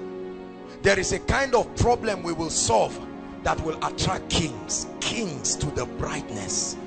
Gentiles come to your light, but it's the brightness that attracts kings. They have seen light, but when they see it rising, it becomes too notable. The wise men saw a light and they started following it. They went to the house of the one who had that light. They saw a star and they started following the star. If the star took them to Egypt, they will go. If the star took them to Bethlehem, they will go. If the star anywhere, they were not concerned about the distance. They said, we want to know who made a star to rise like this. And the Bible says, they that be wise, Daniel 12 verse 3, it says, they shall be like the firmament, and they that turn many to righteousness like the stars, even forevermore. I refuse to be a failure. I found my way out of failure forever in the name of the Lord Jesus Christ. Listen, you can be soaking Gary right now and know that is a matter of time. There are 6 billion people. There is enough room for everyone. There's no room for competition at all. There are too many problems. Are you getting what I'm saying? Thank you, Jesus. Every hospital that is built has people because there are sick people. Hallelujah.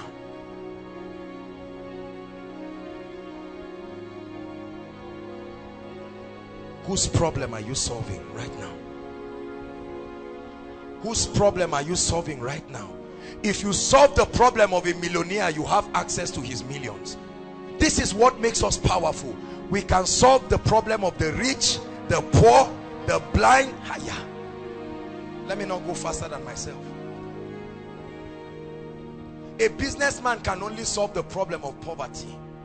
A doctor can only solve the problem of ill health. But a spiritual man, come on now, a spiritual man now, he has an anointing and has an ability that makes him relevant in all spheres. If pastors knew this, we would not relegate ourselves to look like idiots who are just relevant in church. Come on now, there is an ability of the spirit that can make you stand anywhere and communicates the counsel of God with wisdom. They said, what wisdom is this? Jesus spoke to politicians. Jesus spoke to doctors of the law. Jesus spoke to laymen. He had the ability to multiply bread, fish, whatever it is. I have an ability. I have an ability. I can document my persuasion in a book and lay my hands on it, and it will bring bread to my table. Are you getting what I'm saying now? That's why a thief is a fool. He mocks God by stealing. With the problems in the whole world, when a man steals, it's a mockery to the name of the Lord.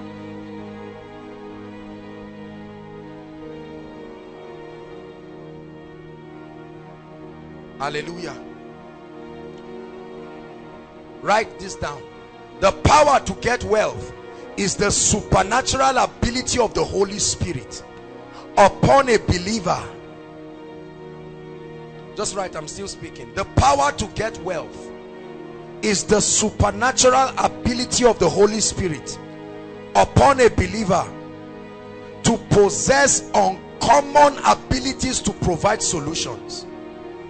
The power to get wealth, this is my definition, is the supernatural ability of the Holy Spirit upon a believer to possess uncommon abilities to solve problems. Not to solve health problems, not to solve demon problems. If it's a wisdom problem, there is an ability. If it's a leadership problem, there is an ability. If it's an entrepreneurial problem, there is an ability. Are you getting my point now? Let me tell you, if you know this, you will honor the Holy Spirit with your life. Play with the Holy Spirit, you play with your financial destiny, among other things. Your presence is heaven to me. Very powerful song. Your presence is heaven to me. You see why I value the presence of the Holy Spirit so much? Take the Holy Spirit away from me, I'm as useless as a chair, or a chair that is broken. For me, the Holy Spirit is not a Pentecostal part of me. The Holy Spirit is my life.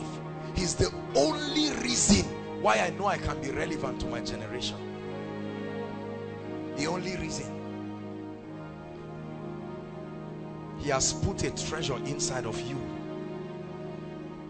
that can make the whole world look for you. Hallelujah. Everybody say, in the name of Jesus. There is an ability of the Spirit that is at work in me, that empowers me to solve problems, that empowers me to be creative, to provide solutions for the problems of mankind.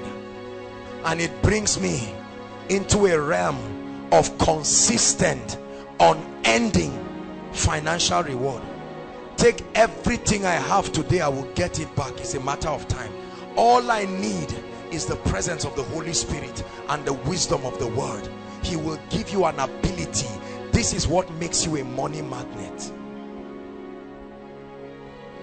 There are some of you that came with seeds.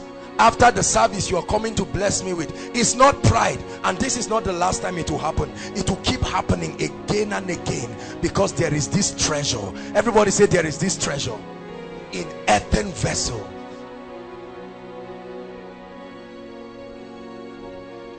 This is why I give him glory. You see why I worship him? Because if God does not add any other thing to me, he doesn't owe me anything.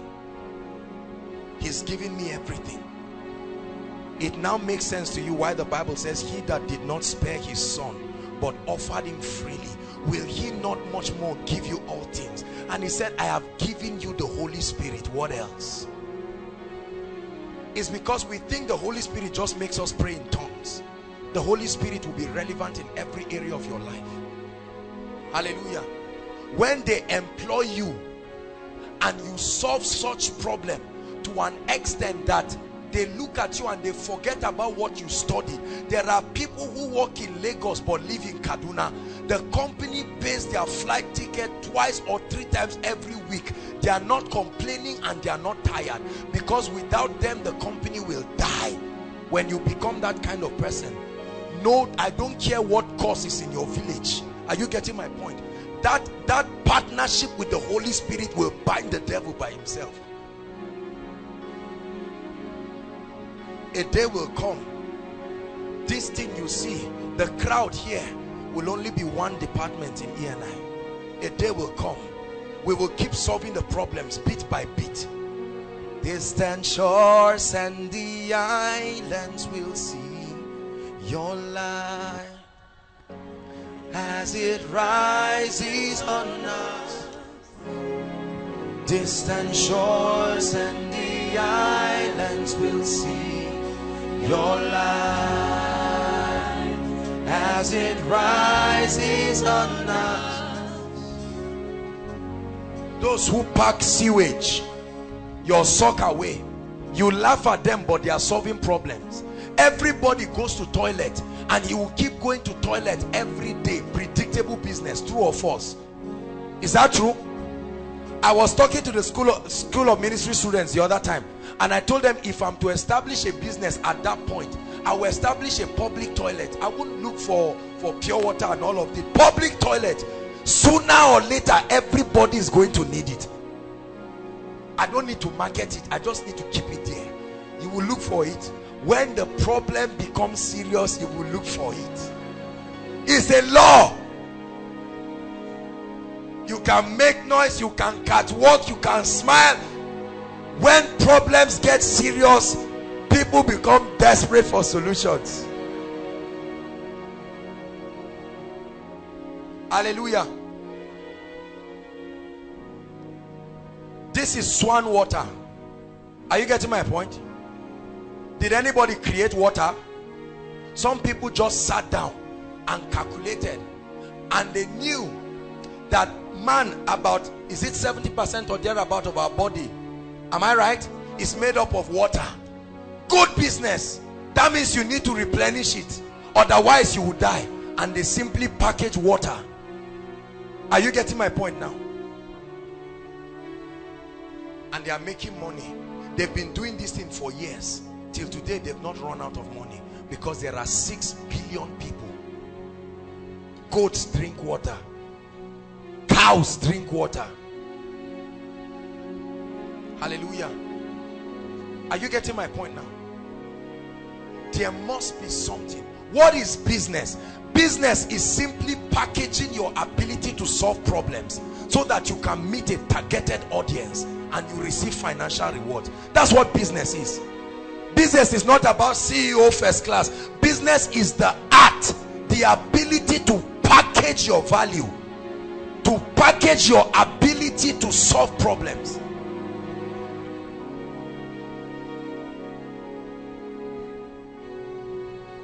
If you write a book, you now see why Jesus, excuse me, why Jesus said, I must be about my Father's business. You are the salt of the earth. He gave you a clue to your prosperity. He said you are the salt of the earth. He said you are the light of the world. I carry this consciousness every day. Pastor, one day we will stand before kings. We will snap before kings. It will be an honor for them to snap with us. We are not going to go begging. Men of God, we will return back the dignity of priesthood. Not go around chasing politicians. They will look for us. Distant shores and the islands will see your light as it rises on us. I shared with you my story. I think one time when we were having one financial series, I went to one bank years ago to go and beg for a loan. They embarrassed me, they harassed me, they insulted me, they disgraced me, sent me out, and I laughed. Come on now. I said one day it's me and the manager that will enter, and I'll go straight to his office, and while I'm drinking tea, they will be talking business with me. It will happen. banks look for men of God to give them loan without collateral. They call the name of the capital human capital, where your presence is greater than 1,000 acres of land. Your presence is heaven to me. There are some of you, when they employ you, they are not going to use the normal timing to promote you again. You will be too relevant. There will be an ability of the spirit in you. Are you getting my point? You will put your salary by yourself.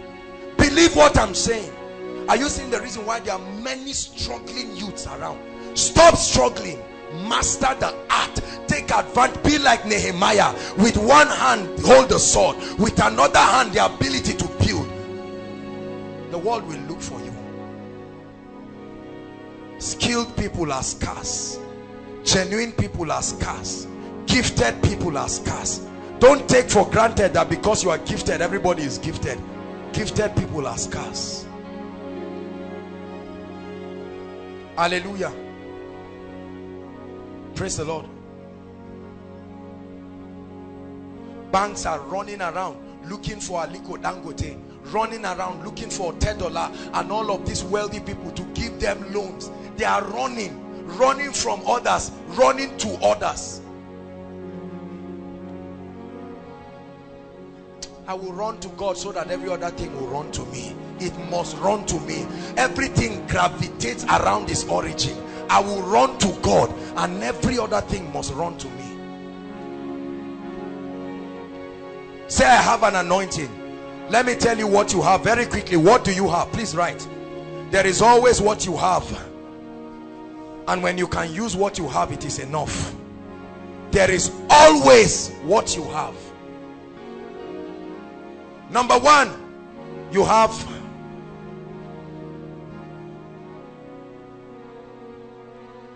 integrity, right?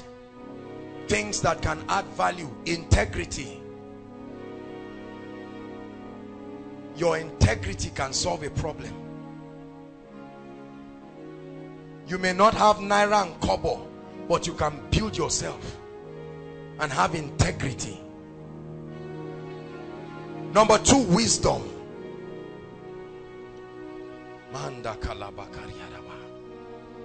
Number three, understanding. There is a difference.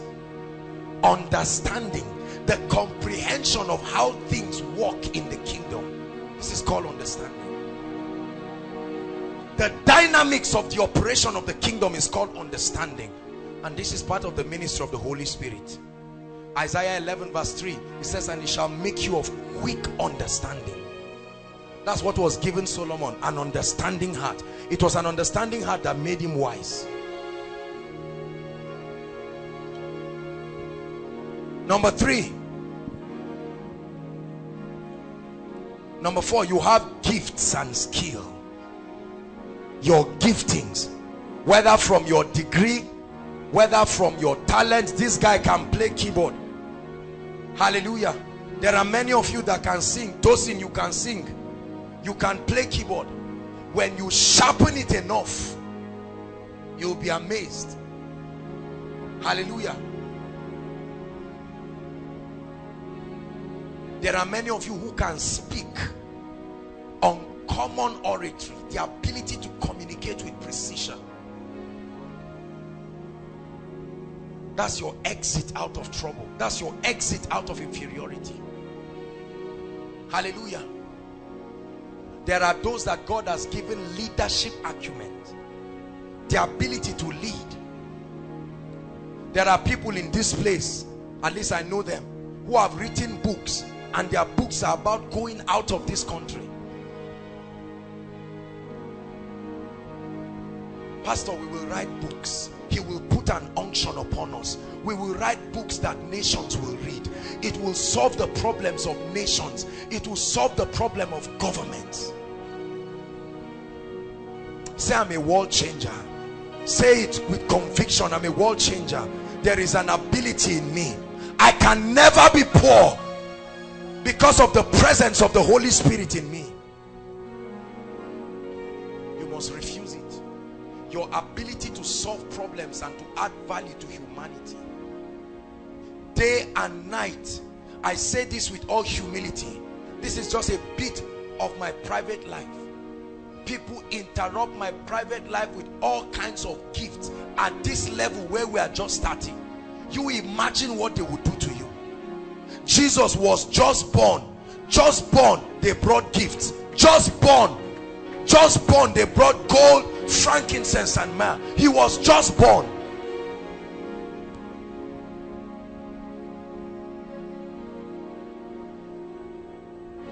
There is an ability that we have. Koinonia, listen to me, inside and outside. God is speaking to somebody. You are not a non-entity. You may not be able to speak English, but there is something you have. The world will excuse your inability to speak because of that thing you have. Are you getting what I'm saying? Some of us here who are students, your lecturer may have insulted you. You are looking at your CGPA 1.5, 2.0, or you graduated with third class or pass, and you are saying, I'm finished. Don't mock God. Come on now. You have more than that. There's too much darkness. Don't mock God. There is a wolf prosperity. The world is too dark. They need you. They will die for what you have. Hallelujah. Die for what you have. Every time I wake up in the morning, I rejoice, because I still wake up with his wisdom at work in me. I still wake up with his anointing at work in me. When I'm about to counsel people, shortly before they start entering, I say, thank you, Lord. The wisdom is there. I didn't refrigerate it. I don't need to cook it this morning to work. I don't need to prime it. It's there. It's resident inside of me. And I tell the people, begin to come one by one. And I am amazed to see the hand of Elohim. Tonight we are going to pray. Esther had something to offer. Many people look at Esther's beauty, but they do not know that she had courage. Courage. If I perish, I perish. That was courage. And with that courage, she solved the problem. There is someone God is speaking to. Do you know that if you start that restaurant, you will solve a problem? You have been complaining that there are many people. There are plenty. Who told you there are plenty? You know how many hungry people are in this earth? Everybody. If I eat your food, a sign that is sweet is you should see me there again. If I buy chair from you, you don't need to see me there after 2 years. And God has been speaking to you. Start up that restaurant, and you are there complaining and grumbling. This is an elderly woman I'm speaking to, and God is speaking to you. Hallelujah. There are many of you that your hands are gifted. Your hands are blessed. There is an anointing upon your life. There is something you can do. Stop calling yourself adolescent. Stop calling yourself young adult. It doesn't exist. An adult is one who is not a child. As simple as that. Once you are not a child, you are an adult, whether you believe it or not. Hallelujah. Everybody here has an ability to solve problems. You have wisdom, you have integrity, you have grace. If you don't have anything, you have an anointing of the Spirit. You can educate, you can teach. There are schools that are resident in many of us right now. Schools that will be built. There are homes, there are institutes, there are leadership institutes. There are real estate moguls that are sitting down here. Some of you are just sitting down. The bare land you are seeing in Nigeria that you call a village is your inheritance. That's where God will keep you, and you will shake creation with your wisdom. There are inventors. There are all kinds of people sitting down listening to me, and God is speaking to you. And then there are men of God, those who have been anointed to push back the darkness as if Satan does not exist, and we will keep doing it. Whether we do it free, do it free. Don't ask people to pay for anointing. You still mock God. They can pay for your products. They can pay for your book or tapes and CDs. It is based on this revelation we can give all our messages free. You know why? Because God will still reward us. It is the reward system. Our concentration now is to bless you. Let me tell you the truth. When you are blessed, some of you Some of you, tomorrow you are the ones who will come and sponsor. You will set up a whole studio for ENI. You will do it single-handedly as a show of gratitude.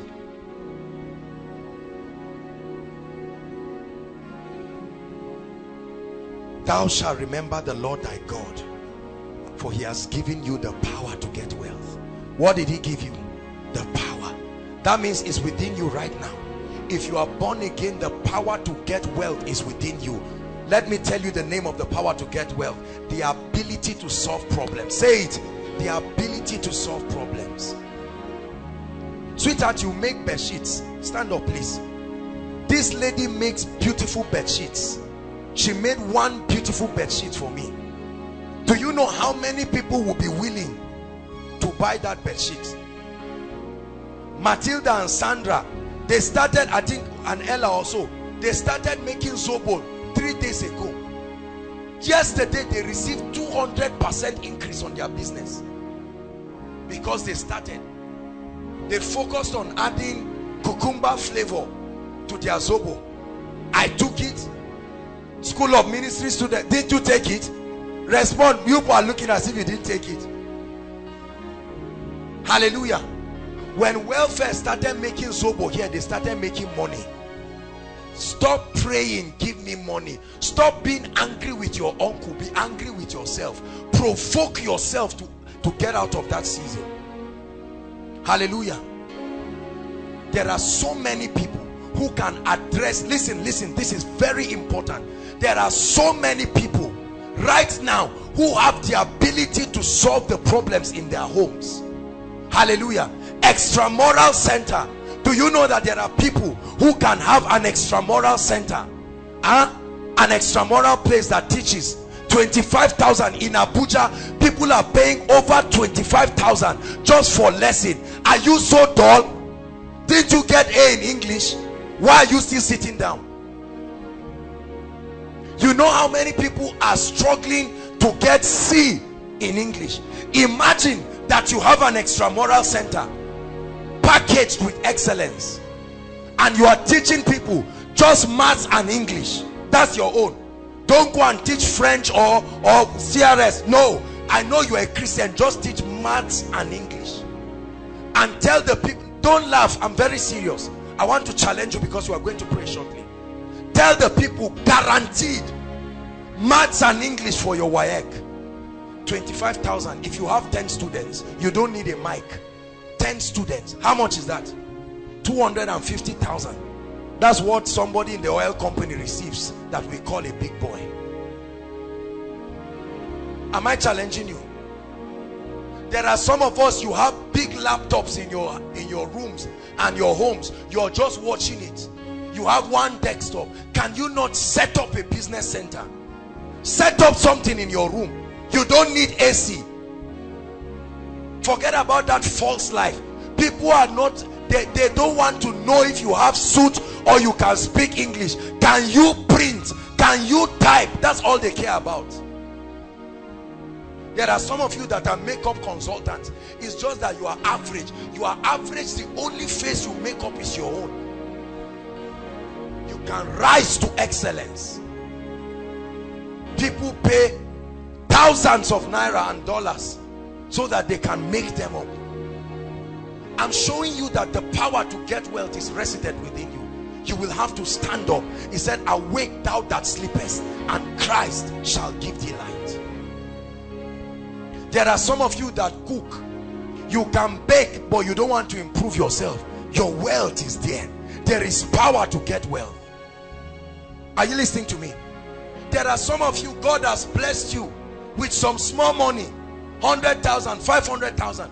2 or 3 of you can come together, buy a golf, work with either the protocol department or anybody. Get responsible drivers, put it on the road. Pastor, the person that drives me, just within last year, he changed his car twice. He just takes me on charter around twice. There are many of our parents that cannot afford 5,000 naira to eat well at home, but they have over 9 cars scattered outside. One, the tire is on top of the car. The other one, the suspension are scattered. Can't you fix it and patch it and put it on the road? Anything that is in your life that you are not using and you are not putting to use is a waste. Hallelujah. There are some of you, you can even start, even if it is akara and pap. You see, the problem with Nigerians is this fake life that we have. Listen to me, if you don't repent from it, you will die a broke failure. I'm not insulting you, I'm just challenging you. Someone can buy a shoe of 40,000, buy a suit of 100,000. Do you know how much the people who make akara, you know how much they make in a day? Some of you, after this koinonia right now, you are marching straight there. You alone, you will buy over 300 naira akara yam. You eat part of it today, wrap the remaining, eat it in the morning. They make money every day. Some of you can go into retailing. Go into retailing. Retail pure water. I'm challenging you. I'm not the kind of preacher that will just tell you take, receive. No, no. Rise up and be productive. Solve problems and be rich. Hallelujah. Are you listening to me? There are some of you sitting down here, you have 2 or 3 clippers in your house. How many heads do you have? How many times do you barb in a week? Flamboyancy that's not bringing results in your life.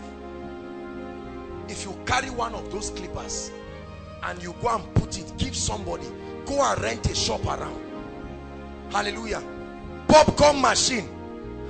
There are about 40,000 students in ABU Samaru campus alone. How many popcorn machines do we have? I don't think they are up to 20 in that whole campus. How many saloons, ladies? How many lady heads do we have? At least 10 or 20,000. How many saloons do we have? I'm showing you how believers do not rise up to take responsibility. Car wash. Car wash. A car wash joint. Some of you can have a car wash joint. I didn't say go and wash cars. Set it up and get people. You think it won't work? They gave you scholarship of 250,000. You went around because a lady said she likes you. You went and did unwise things with the money. Now she has left you. The money too has left you. These are all the careless things we do around. The truth is, for some of us, God has been faithful to us.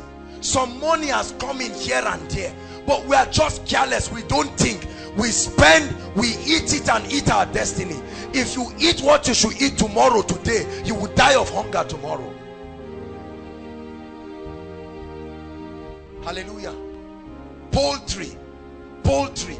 Pastor, my mother started poultry with about 20 birds. I think day-old or week-old birds. 20. But today my mother's poultry is enough to feed the family. Who is God speaking to tonight? That the power to get wealth is resident within you. The power to get wealth is resident. Some of you are graphic designers. You are excellent. You are just sitting down hoping that one day you will announce yourself. Where is the one day? The media department is looking for excellent graphic designers. Are you getting my point? They are paying people. Some of you make shirts. My friend Ejimi, it was in this Zaria. A point came, he was taking contracts of about 1.2 million every year, guaranteed, to make shirts. Shirts that you make. Creativity. Some of you plait. You are just not serious. You plait as occasion serves you. When someone wants to plait and you are saying, I'm watching film, because you have not seen that it can employ you and bless you. Hallelujah. Do you know that this work, that the protocol is doing. There are institutes that are logistic. Is that true, Pastor? When you are organizing crusades, weddings or programs, you contract it. Aaron is here. Aaron works with a newspaper company in Abuja, but Aaron also has his company, Third Lord Productions. They are into event management. So don't be angry when you see him blessed. It's not just praying in tongues, he's solving problems. Together with Victor, they have managed a lot of weddings that happen in this area. Some of you have that ability. The power to get wealth, God gave it to you. Some of you are excellent editors. You are so good. Some of you are brilliant. You can set up a school. You can set up one of our people in the prayer band here, Josiah. He spoke to me and we spoke with him. Right now as I speak to you, he has set up a tutorial center where he's serving. It's called Zenith Educational Center. I guided him, helped him and prayed on it. He has set up a tutorial center, Zenith Tutorial Center. Look at the beautiful name. He brought one kind of name for me. I said, what is all this? It's a tutorial center. Give it a beautiful name. Kofi Annan said something when he was Secretary General of UN, and he said this. He said this during Children's Day. He said, let the children not suffer the consequences of their parents' carelessness. Before you start criticizing parents, you are already making the same mistake. So listen, because there are many of us who are at the rate we are going now, we are going to commit more of that mistake than our parents. Hallelujah. Grant us light, oh God.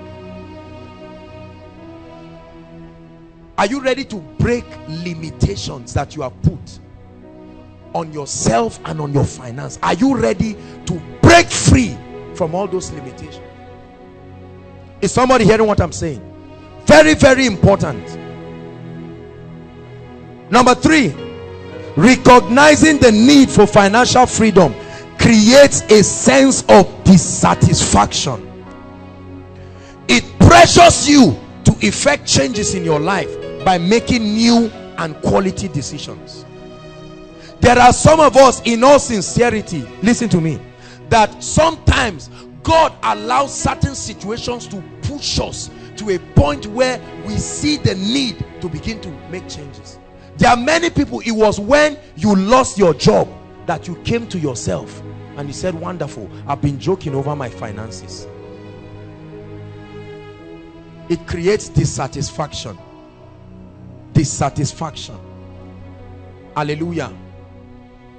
For instance, I know that there are many students right now, as you're sitting down, your school fees is totally, you are depending on God right now.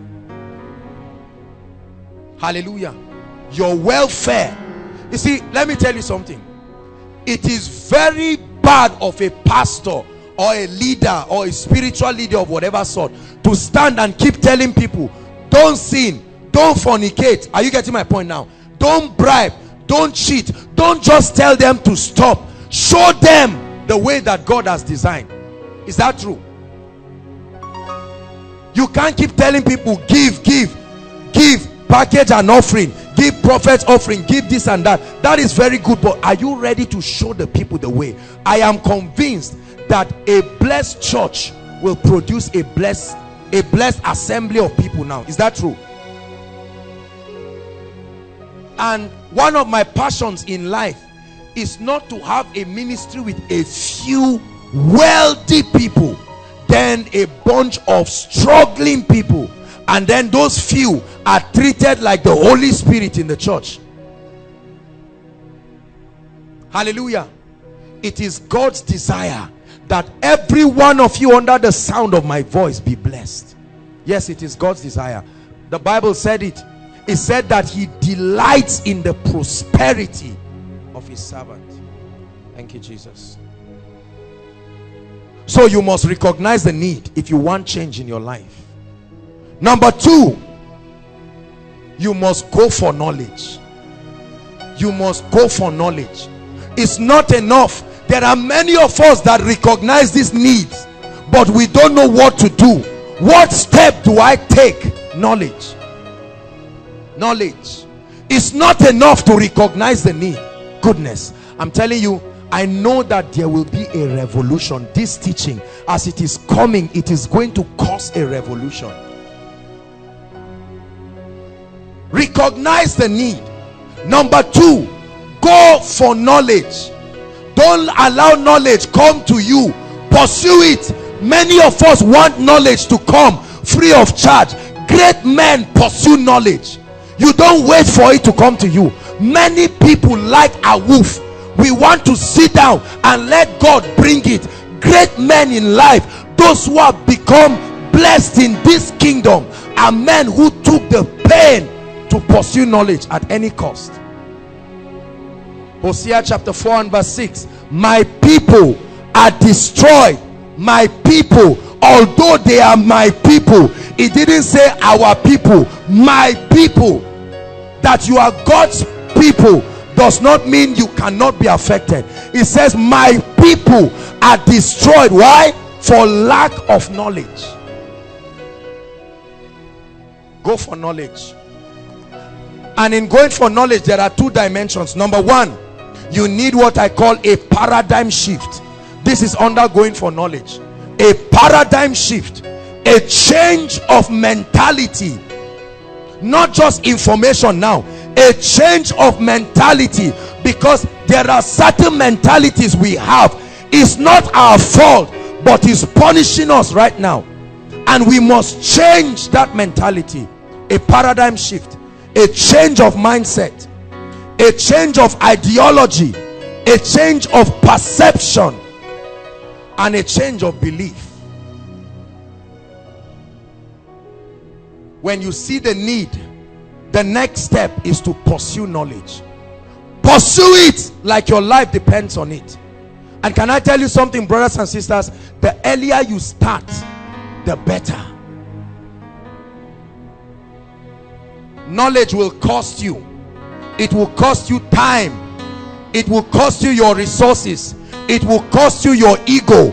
Are you willing to let it down to get knowledge? There are many arrogant people that know nothing about finance, and they will not humble themselves and learn. That you read economics does not mean you understand the kingdom's financial system.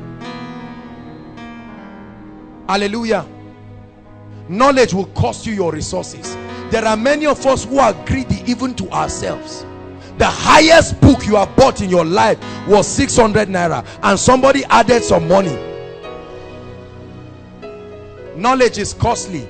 The Bible says, buy the truth. Say it after me. Say, buy the truth. He uses a business terminology when he's talking about truth and light and revelation. We want everything for free. Many of us want to be pampered. Just write out a course on financial prosperity and come and sit down and baby feed me. When I'm ready to learn, you will give me. You will be broke and you will suffer in this life. Hallelujah. Never entertain that kind of mentality. You must tell yourself, whatever my parents could not do is not their fault. I will arise as that savior and wipe their tears. Hallelujah.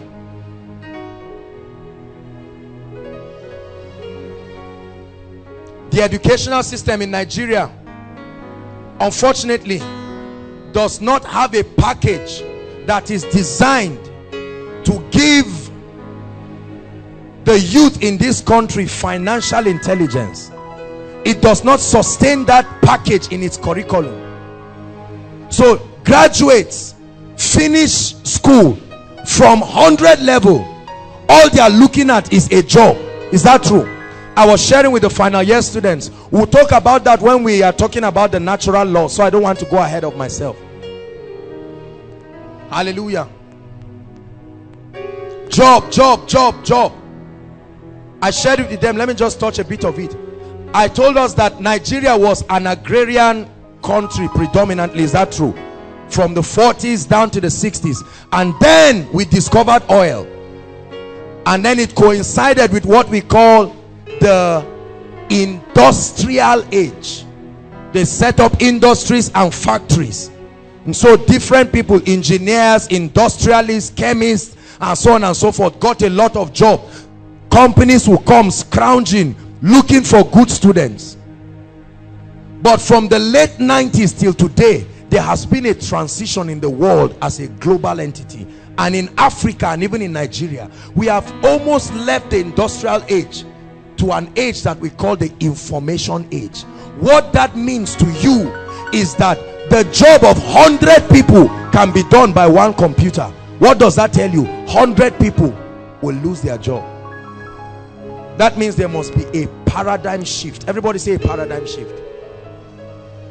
If you get what I'm sharing with you, I was telling the final year students, if you remember yesterday, I mean the graduating students, I told them, I said, don't worry, you will buy the Jeep for me. Don't tell me thank you now.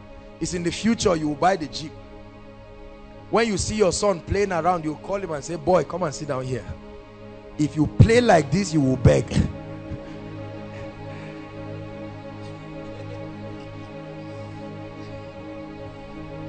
Hallelujah.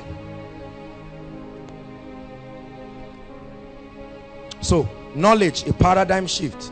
Then number 2 is understand the economic system of the kingdom. Still talking about going for knowledge. When you have a change in your mentality, then you will now understand the economic system. Listen, the kingdom of God is a system. It has an administrative structure and it has an economic system. Every kingdom and every nation has what we call ministry of finance. Is that true? That is responsible for coordinating all its financial activities. The kingdom of God is no different. There is a way the financial system of the kingdom runs, and if you do not know it, it may be at your detriment, but the Lord will open us up to it in the name of Jesus. Then number 3, after knowing and understanding the economic system of the kingdom, what it is and how it functions, number 3 is that you must apply what you know. You must take action and consistently apply what you know. For instance, there are some of us here that a few things that you'll be hearing are not necessarily new, but you have never taken action. Knowledge is useless when it is not applied consistently. Hallelujah. So while you are seated listening to me, make sure that there is a determination in your heart that you are going to put this thing to work. The principles that I'll be sharing with you by the grace of God are proven principles. People have tested it and it has produced results. Blessed be the name of the Lord. There are 5 things that will help you to take action. Undertaking action. Number 1, conviction. You will never act on anything you are not convicted about. So you must get this knowledge to a point where it persuades you enough to take action. Conviction. Number 2, it takes courage to take action, because many people taking action requires breaking the status quo, doing something nobody has done in your family, doing something nobody has done. You must take steps. Remember Peter, when they saw Jesus Christ, Peter said, if it be thou, bid me come. And Jesus said, come. It was now left for him to take a step, and he took the step. 1,000 intentions are not up to one action that is taken. 1,000 intentions. Hallelujah. I remember one of my uncles in the village. They gave him a name. His name is Plan. P-L-A-N. The man has been planning till today. He's a retired soldier. Plan everything. When you are talking, he said it's on plan. I have the plan. 10 years he has not done anything. I still have the plan. Hallelujah. I was talking with my mother this afternoon and she said he's not feeling fine. He said Praise the Lord. I'm sure he has a plan to be healed too. Hallelujah. It takes conviction. You will never act on anything you are not convinced about. Number two, it takes courage to take action. Number three, it takes discipline to take consistent action. Discipline, consistent action, regardless of the outcome. Consistent action. It takes discipline. It takes a lot of discipline. It takes discipline to tell yourself, I must study a book per week. It takes discipline to tell yourself, I must listen to this message 10 times. It takes discipline. Listen, in the school of prosperity, convenience is the last thing you receive. Are you getting my point? In the school of prosperity, kick away convenience. When you are still on, when you arrive, you can be blessed. Nigerians like convenience. Hallelujah. The youth in Nigeria like convenience. Is there fan or AC in this place? Kai, I'm feeling hot. Whereas there's no fan in your own house, but you come and inconvenience people and make a lot of noise. See, a lot of people, you go to a restaurant and you're harassing everybody. I mean, they don't have a restroom in this place, and we like convenience. Convenience is good, so pay the price to create one. The best way to predict your future is to create it. Hallelujah. It takes consistency to take action. Consistency, conviction, courage, discipline, consistency, and finally it takes commitment. It takes commitment. It takes commitment.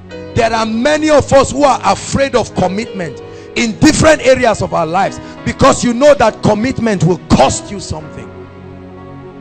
Say after me, in the name of Jesus.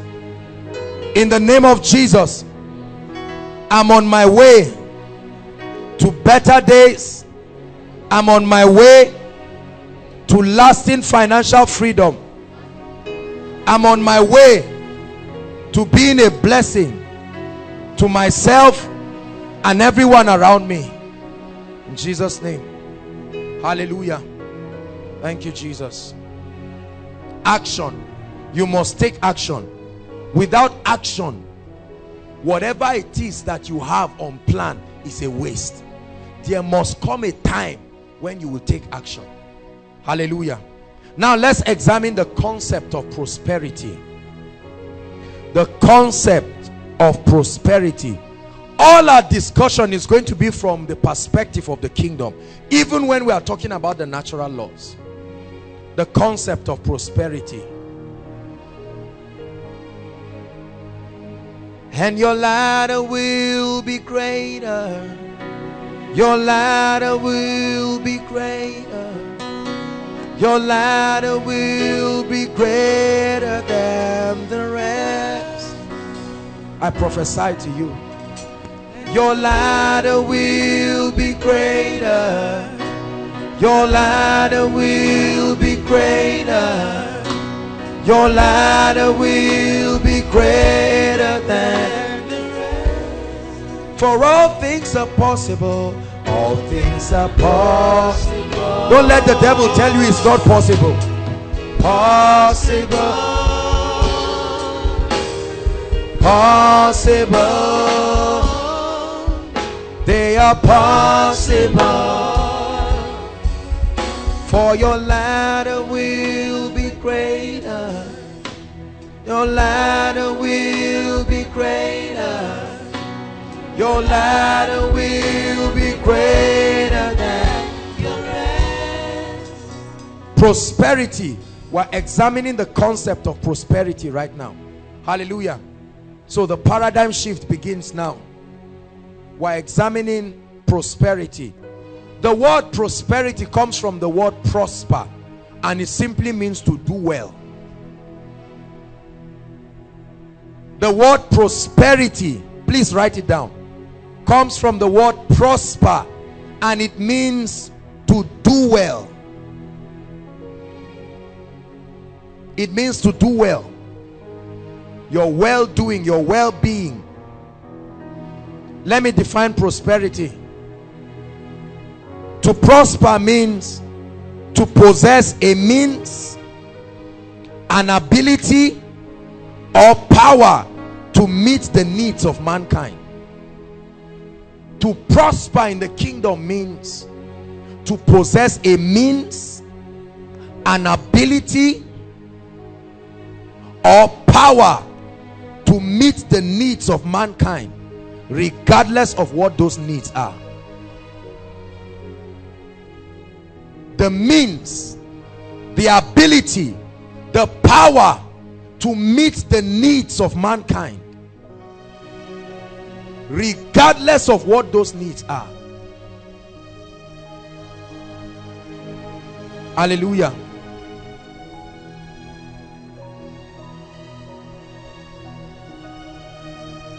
To prosper also means to enjoy the fullness of the blessings of God's life as designed by God himself. To enjoy the fullness of the blessings of God's life, Zoe, that Zoe life, that quality of life, the blessings that comes by being a partaker of that life, the ability to enjoy it to the fullness. Hallelujah. And now in the kingdom, there are 5 areas that you must prosper to be called prosperous truly. Right? There are 5 areas of true biblical prosperity. Are you seeing now that prosperity is not all about money? Financial prosperity is just one of the aspects of prosperity. There are 5 areas. Number 1, spiritual prosperity. Spiritual prosperity. I'll list them and then I'll define them. This is a course, this is a lecture. This is not so much preaching tonight. I'm teaching. This is a lecture going on. Number 2, mental prosperity. I'll list them and I'll explain them.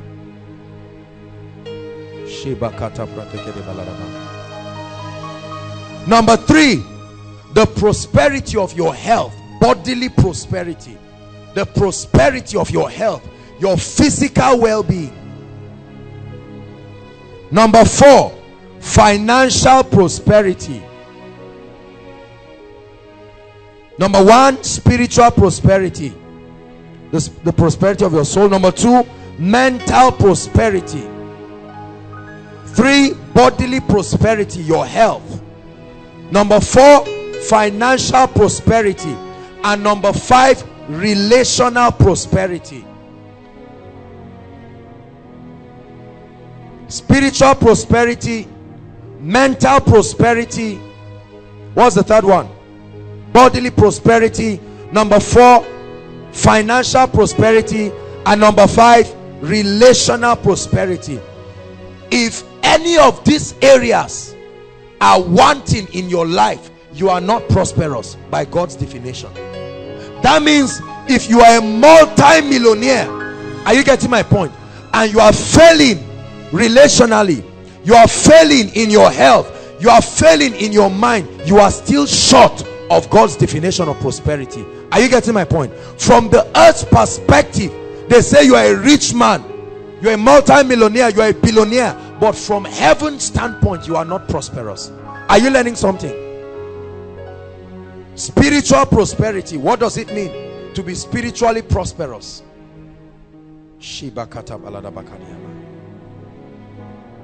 What does it mean to be spiritually prosperous? It means to be born again. What shall it profit a man, the Bible says, if he gains the whole world and loses his soul? That means, what shall it profit a man if all these other aspects of prosperity are in place but he loses his soul? Look at me. There are people, and some of you are here listening to me, you can kill for money, You can pray in tongues, you can do all of this, but once it gets to money, I need to hold some. Treasurer, please give me something, 5,000 or 6,000. Let me hold it, so that some of you wake up. This is what you want to see. Some of you, your mind will say, now you are talking. It's now you are talking to me. Please. Hallelujah. Spiritual prosperity. If you pursue money, the kind of money that takes you to hell, there are many politicians, many people, God bless you, who will contact witch doctors and all kinds of people because of money. This is not what we are talking about here. Are you getting me? There are some of you, they've even taken you to some places and they say they can wash your eyes to see well. Let me tell you right now, if it is not the word of God washing your eyes, your sight is still darkness. Hallelujah. Look at this.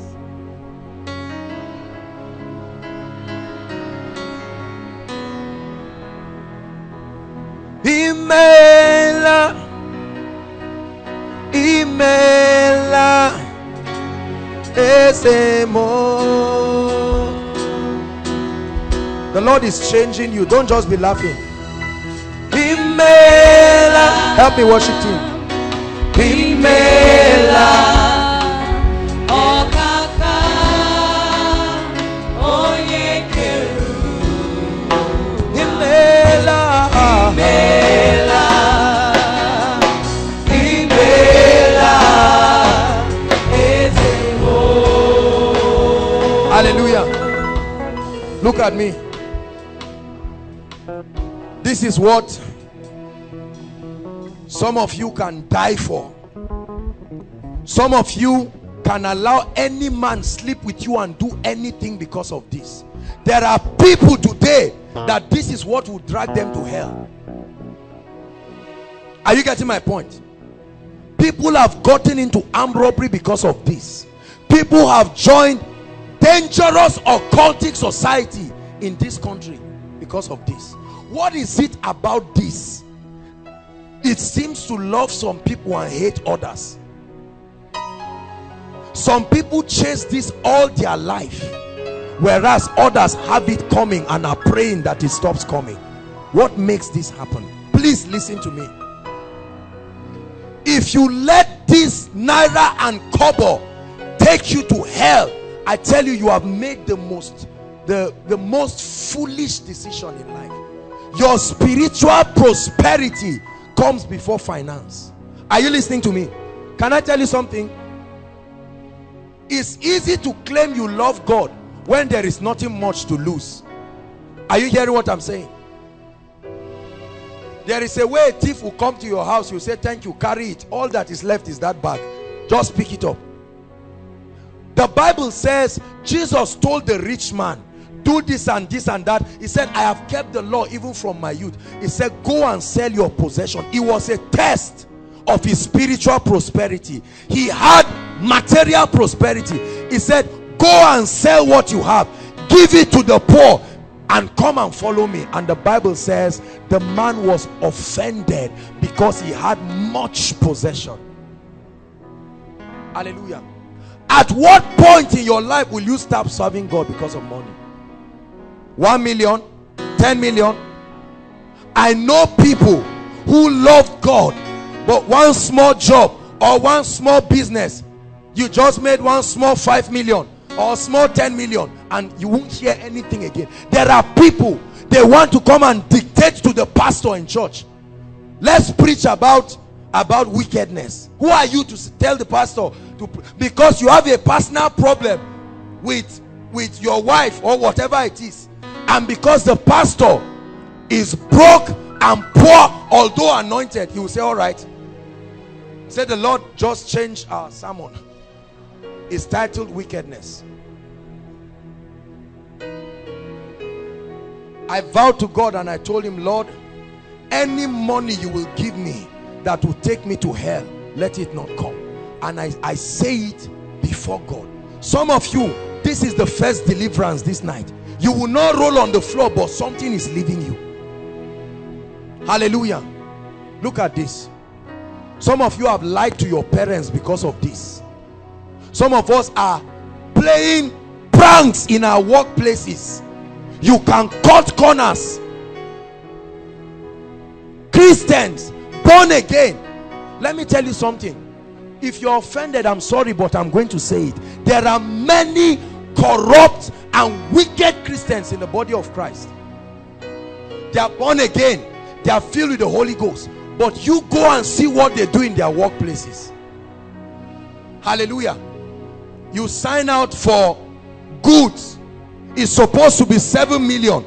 You now sit down with a few people and say, let's negotiate. We will give the pastor tithe. And we have certain pastors. May God have mercy on ministers. When the man talks to the pastor, he says, of course, wisdom is profitable to direct. Are you a fool that you say 7 million? Make it 23 or 24, so that at least they will give you 17. And then you now bring it to church. See, we men of God will not say it because we are benefiting from it. If you buy me a Jeep from that money, let me tell you the truth. Can I be honest with you? Many people will go to hell because of this thing. And tonight you must make up your mind to be prosperous spiritually first. The order matters, because the Bible says there is no peace to the wicked, saith the Lord. Whether it's a wicked millionaire, there is no peace. This one, money cannot give it. He said, peace I give unto you, my peace I live with you, not as the world gives. May the Lord never give us money that will take us to hell. May the Lord never give us money that will make us partner with Satan. May the Lord never open us up to opportunities that will jeopardize our Christian life. Look at me. Wealth in the kingdom is not an achievement, it's a trust. In the kingdom, you don't achieve prosperity, you are trusted with it.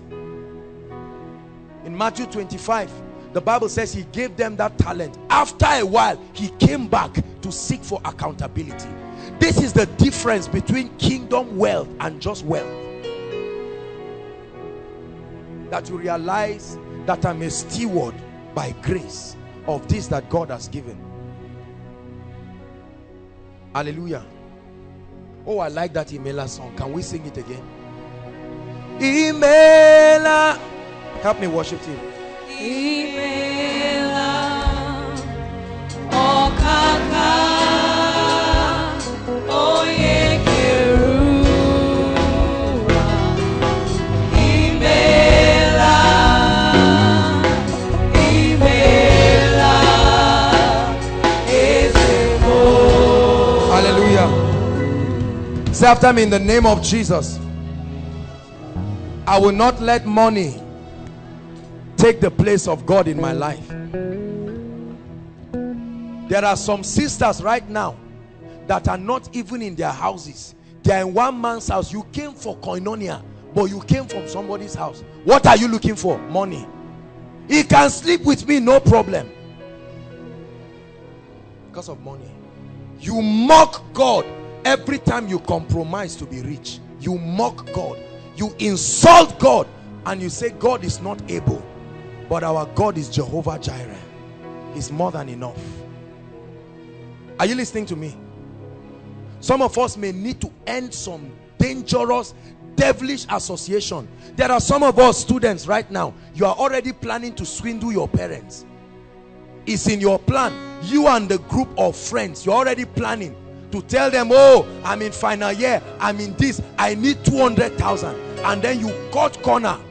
Whether you come and stand here and drop the tithe, God will not honor what comes from a heart of wickedness. He said, because thou hast loved righteousness and hated wickedness, therefore God, even thy God, has anointed you with an oil of gladness above your fellows.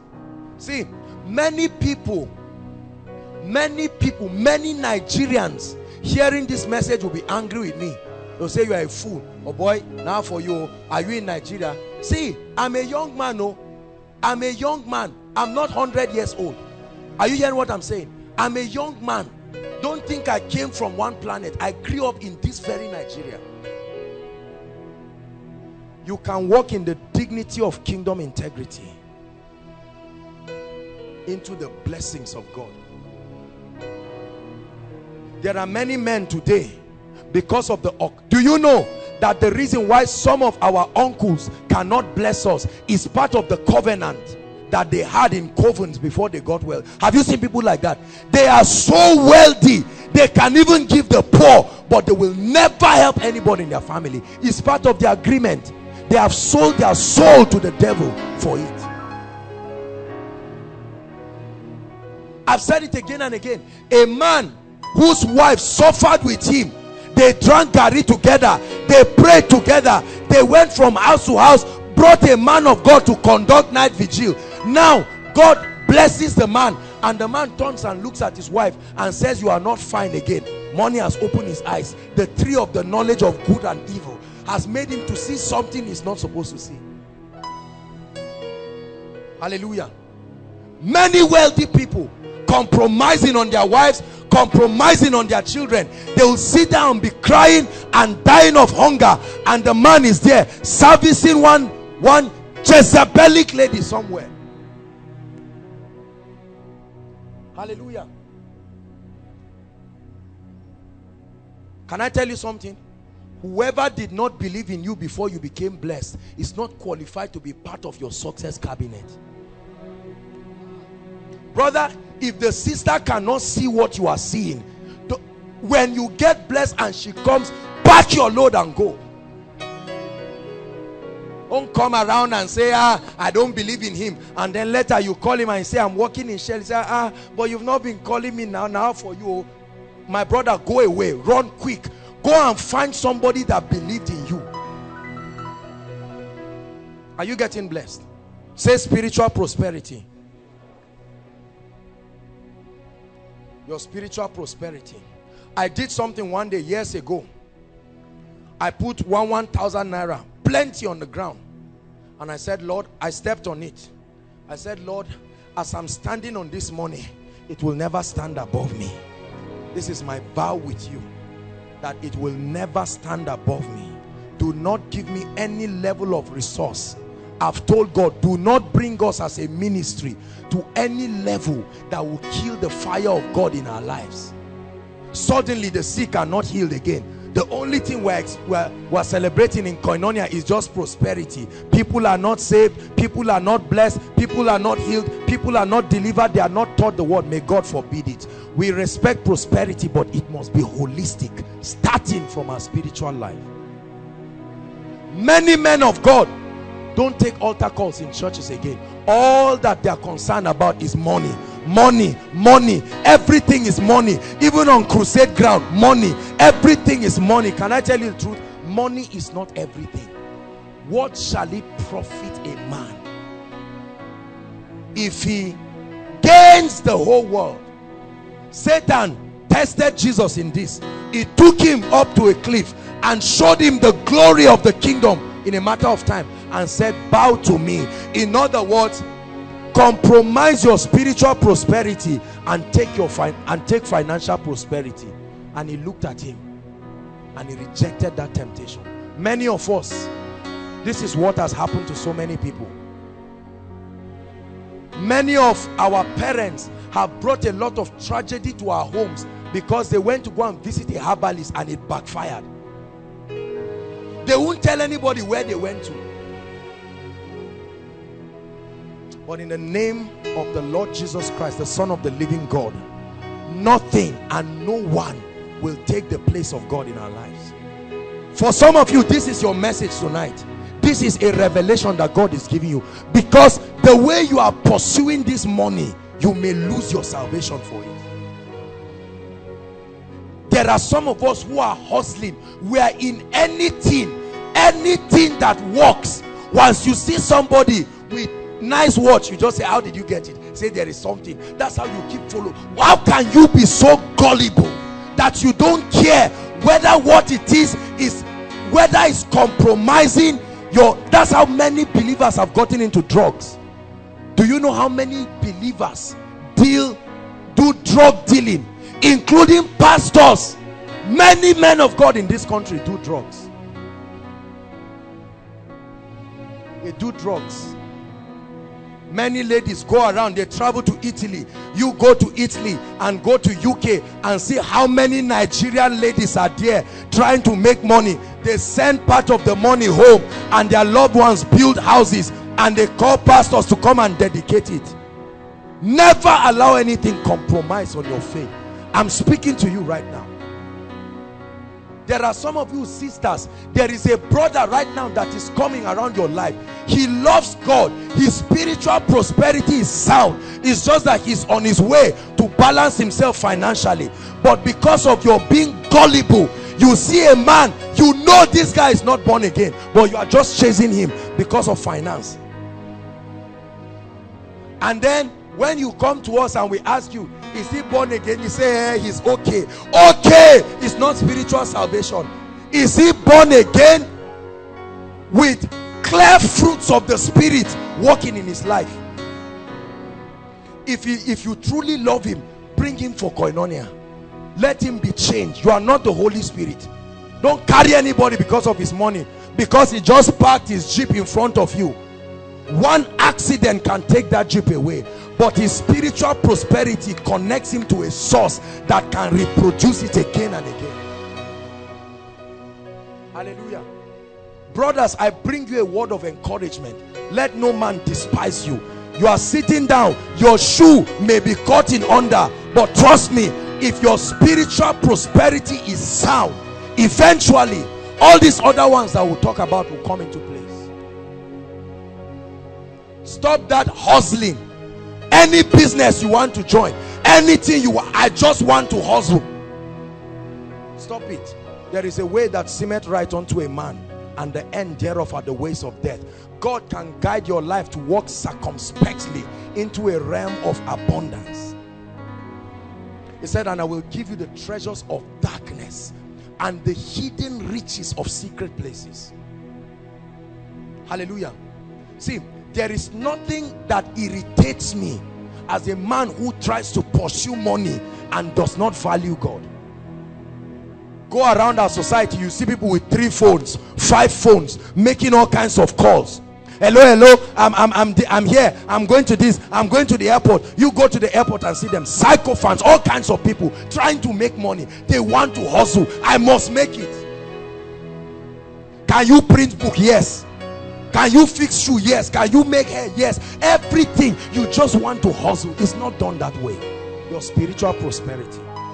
There are men who stop coming to the house of God from the day they were blessed. You call them and they say, sorry, I have to be in Germany now. After that, I will touch Brazil briefly and then I'll come through Ghana. May God give you the health to keep traveling.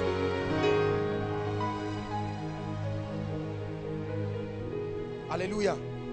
Are you getting blessed tonight? For as long as you have needs, it's not a big deal to pursue God. Is that true? For as long as you have needs. But let the needs be satisfied.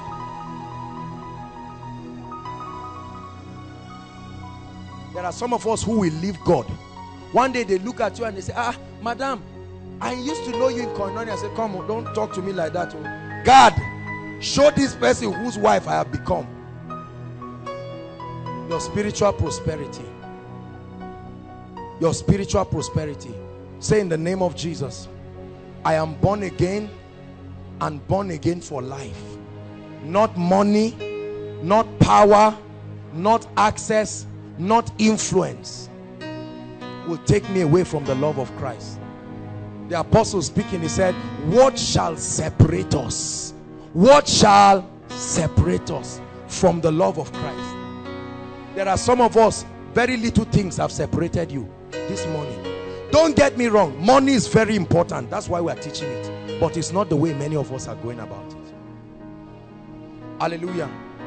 Number 2, mental prosperity.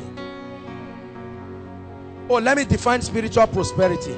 I didn't define it. It means to be born again, filled with the Holy Spirit. It means to understand the ways and the principles of the kingdom. That's what it means to prosper spiritually. That you are born again, you are filled with the Holy Ghost, and you are growing in your understanding of the operation of the kingdom, the principles of the kingdom. It also means you are conforming to the image and the character of Christ. That's what it means to prosper spiritually. To be born again, one, filled with the Spirit of God. Hallelujah. It means to understand the laws of the kingdom, the operation of the kingdom, the ways of the kingdom. And then it also means to conform. Paul was speaking to the church. He said, my little children, of whom I travail until Christ be formed in you. The formation of Christ in us. That's what makes you humble. So you see a man who is a multi-millionaire, but he's so humble. He can still be an usher in church. Is that true? There are many of us, as we are right now, with the little blessings that we have. You got a job with MTN, or you got a job somewhere. There are some of us, the way you are, you cannot even walk in the house of God. You can't clean chairs, you can't do anything. You feel too big. My father is a senator, my mother is a minister, I'm the chairman of this and that and that. David said, I'd rather be a doorkeeper. Have you read that scripture? This was the king with all his prosperity. He said, I'd rather leave my palace and be a doorkeeper in the house of God. Hallelujah. No matter who you are, you drop your title and money when you come to the house of God. When you come to the house of God, you are a student in the school of the Spirit, and you learn with all humility and serve with all your heart. We are going to go to that scripture. The Bible says, if they obey and serve me, they will spend their days in prosperity and their years in pleasure.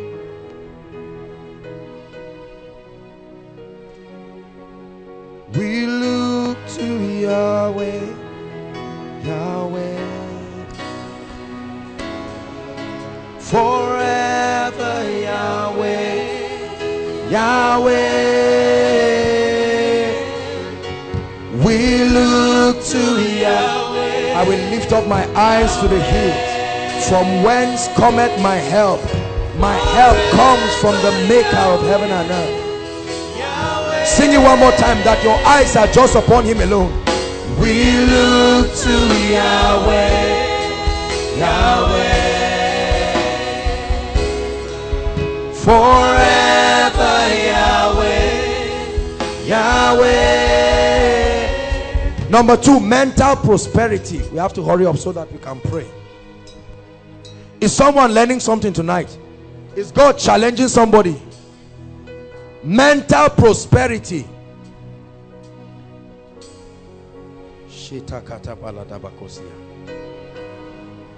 It means you are prosperous mentally when your will, your emotions, your intellect, or in short your mind, are well developed and deployed to improve the quality of your life. You are prosperous mentally when your mind is well developed and deployed to improve the quality of your life. Hallelujah. There are people who are not prosperous mentally, madmen, those who are going through all kinds of depression.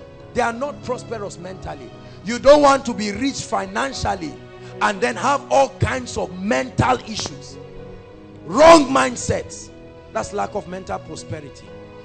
Notice my definition, that your mind, which consists of your will, your emotion and your intellect, are well developed and deployed.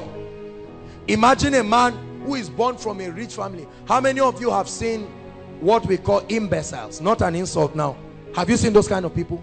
How many of you have seen them, those who are born from rich families? They are very wealthy, but they can't think. Are you getting my point? They are not smart. They have loss of memory. That's lack of mental prosperity. You need to be alert. You need to be sharp. You need to be intelligent. You need to be able to articulate yourself and articulate the things of the kingdom. Intelligence is very useful in kingdom advancement. When you read Acts chapter 18, the last 5 verses, it talks about the encounter of who? Apollos now, right? Apollos, when he met Aquila and Priscilla, the Bible says he was a learned man. His mind was developed. The kingdom does not make people dull. Are you hearing what I'm saying? And Daniel was of an excellent spirit. There are many of us, we can't remember anything. I know people that even at age 19, 20, they cannot spell their names. They need prayers. Are you getting what I'm saying? Your mind must be developed. It's not enough to just be blessed and they call you and they say, please go and make a speech, talk to a few people who are trusting God for blessings, and you just stand and just speak nonsense around, but you are a millionaire. You are not blessing anybody. Your mind must be alert so that you can transfer the knowledge you know to bless others. If you are not mentally prosperous, your prosperity cannot go far, because you cannot help others to come to that place. And the beauty of the kingdom is not only that you attain a state, but you can guide others to come to that place too. It says, in thee, Genesis 12 verse 2, shall all the families of the earth be blessed. Hallelujah. And how shall they be saved when there is no preacher? How shall they experience that dimension of salvation until there is somebody who is mentally sound? Bill Johnson wrote a book years ago, The Supernatural Power of a Transformed Mind. Many people concentrate on their spirits and they forget about their minds. They don't develop their minds. They are so unintelligent. They are not articulate. This is why they cannot get jobs. I spoke with a few, with the final year students yesterday, and we'll talk about that in the natural laws. Your mind is a useful tool in your well-being in this life. Don't throw away your mind just because you are spiritual. I said it, that there are some graduates in Nigeria that are not employable. They are not employable. You want to be a secretary, you cannot even write a formal letter. How are you? You are writing you letter, you question mark. Because we have not seen the value of developing our minds. The renewal of your mind. Through books, through tapes, cleaning and learning. Let me tell you something. I love it when I see competent people. We are going to talk about competence. I hate incompetence. Because no one has a right to be incompetent. Incompetence is a direct product of laziness and a lackadaisical attitude. Favor answers to the gift and the value of a man. I was speaking to the final year students. We'll still talk about it. There are many lazy people around, mentally lazy. They don't read books, they don't attend seminars, they don't do nothing. All they want is for money to just come. Have you seen people in ABU here who tell you that whether I write exams or not, all I want is just that certificate? My uncle, who is a politician, they are mentally lazy. They are the type that don't build roads well. They collect contract and build nonsense, and the roads are swelling up as if they are pumping fire under them. These are the kinds of people who are mentally, they are not prosperous mentally. It's not enough to be sound spiritually. Believers are not idiots. The kingdom does not produce dull people. Say, I'm smart. Say it, I'm intelligent. The kingdom does not make foolish people. We are articulate. We can step into systems and legislate on behalf of the kingdom, but it comes through mental preparation. There are certain things I do every day before I sleep. Can I tell you something? It's not everything that you see here that is just anointing as in dash. Are you getting what I'm saying? Paul said, I am what I am by the grace of God. He said, but this grace was not showered on me, in that I labored more than ye all. And what is that labor? He spoke about the labor in the word and prayer. Not just word alone, revelation. Hallelujah. We're going to have a workshop. This Saturday, we're having a workshop for all the heads of department. The little level of excellence that God has given us as a ministry is not dash. It didn't come by magic. It's not just by prayer. Everybody say mental development. I'm challenging you right now, because there are many of us that hate anything that has to do with developing our minds. You bring a book to study, say, Kai, this book is 200 pages, it's too much. But do you like money? Yes. You want to be blessed? Yes. There are many people who are fighting for offices that God himself will not let them get there, because they cannot legislate on behalf of the kingdom when they get there. I was listening to Sanusi, the CBN governor. Now, I'm not a politician. I don't want to know what is happening. It's not that I'm not concerned. I'm just saying I'm not involved in all of this. But I love those that are in charge of the financial sectors of Nigeria, among other reasons. They are smart. Are you getting my point? Sanusi is a genius. He's intelligent. He's not daft at all. Very smart. Very articulate. They understand the system.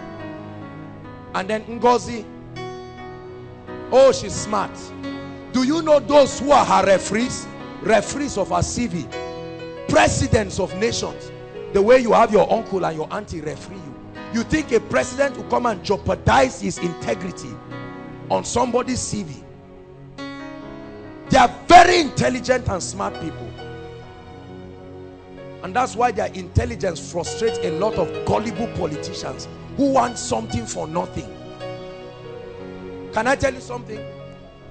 Mental prosperity will bring you to a place where no gender barrier, no religious barrier will stop you. There are some things they cannot just do without you. The whole world stood still for Nelson Mandela. He was not just a human rights activist. That guy was a brilliant mind. Hallelujah. God is speaking to someone. Have you been neglecting your mental prosperity? You want to go into business. What do you know about business? Nothing. Name 5 top business people, both in the kingdom and around, who are doing anything. I don't know. All I just know is that I will sow a seed, and my God, Jehovah sharp, the one who can break protocol. Listen. That kind of teaching only makes men of God prosperous. It doesn't make members prosperous. That's why everybody wants to be a pastor, because based on that template that is given, when you raise people who are mentally prosperous, they will be blessed. Hallelujah. Are you getting what I'm saying? Be smart. The Bible says when they called Daniel and all the other people, he articulated a level of mental prowess that was 10 times better. 10 times better. And he reigned through the dispensation of 3 kings. Nobody removed him. Lay your hands on your head, everybody, and prophesy to yourself. Say, in the name of Jesus, I will develop my mind. In the name of Jesus, I contend for mental prosperity. I study books and resources that empower my mind along the area of destiny. Hallelujah. Hallelujah. I read books on leadership consistently. I'm sharing some of these things with you not as a way of boasting. I hope you understand. I just want to encourage you. Hallelujah. I've understudied the largest churches across all the continents of the world. What do they understand? Whatever is not godly about them, I kick it away, but I'm studying. What is their mindset like? How are the leaders like? The World Leadership Conference that happens every year, I make sure that I study it. I was listening to Dangote's speech in Lagos Business School, and I was wowed. I said, this guy is not daft. This guy is not daft. It's not just cement that made him rich. Hallelujah. Who is developing your mind? You will keep being angry and remain mediocre in life. Don't just depend on your degree. Go for knowledge. Create a university for yourself. YouTube is free. Google is free. Stop browsing those devilish things. You know what I'm talking about. And concentrate. Study the lives of leaders. God has told you you are going to be a leader. It will not just happen by prayer and fasting. There are many people who are bad church pastors, although they are born again, because they know nothing about church leadership. They know nothing about corporate financing. On Saturday, we're having a workshop with the leaders. We're not just going to be praying alone. It's a time of appraisal. It's a time of teaching. It's a time of training. I'd like you from today, make up your mind that mentally, there are some people that if God tells them today, stop preaching, they are failures for life. Because there is nothing else. There is no other way they can add value to people. This is what makes people think that pastors are dullards. They are the ones who have failed in life. Everything has refused to work. Then they just say, let's go to the vineyard. The vineyard is not a place for stupid people. It takes intelligence to plow the land. Am I challenging you now? Because there are some of us who are carried away just that, okay, I'm on maybe your CGPA, I'm on 3.5, I'm on 5 points, and you think what you have, it may not necessarily be mental prosperity. You need to go for knowledge. Go for knowledge. There are few seminars that train pastors. Most of ministers' meetings are just manifest, and there is a place for that. Everybody is falling and rolling from morning till night. They carry an anointing with a dull head and they go to do ministry, and things don't just work out. Hallelujah. I'm challenging you to hate laziness. You are too young to be lazy. No matter how old you are, sleeping for 6, 7, 8, 9 hours, not at this level of life. You've got to challenge yourself. Hallelujah. Lay your hands on your head one more time and just pray in 1 minute and say, Lord, from today, this spirit of laziness, this spirit of lack of mental development, Jordan Bookstore is here. We keep announcing it. Go and get books that will build you. Challenge yourself. Yes, you are spiritual. What do you know around the area you believe God has called you in? Mental prosperity. Change us, oh God. Give us a paradigm shift. Help us to appreciate the place of competence and excellence in our lives and our endeavors. Hallelujah. Hallelujah.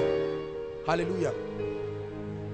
No day of your life should pass without you developing your mind. And don't let no spiritual person come and tell you that what you are doing is not serious. Just focus on your spiritual life. There are people who all they are doing is fasting and praying. Fasting and praying will not replace the price of mental development. Are you getting my point? We use spirituality to excuse a lot of responsibilities. Buy the truth. It didn't say receive it as an impartation. Buy it. Let it cost you. Hallelujah. Number 3. Let's hurry up.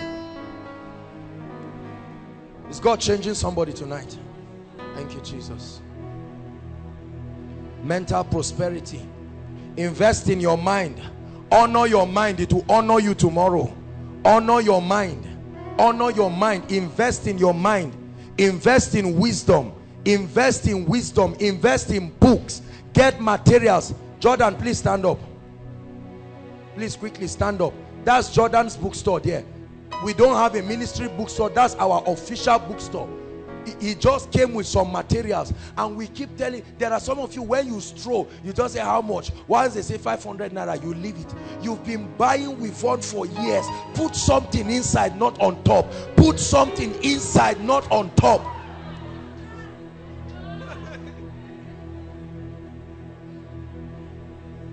Brothers, you better don't laugh, because I've not finished talking.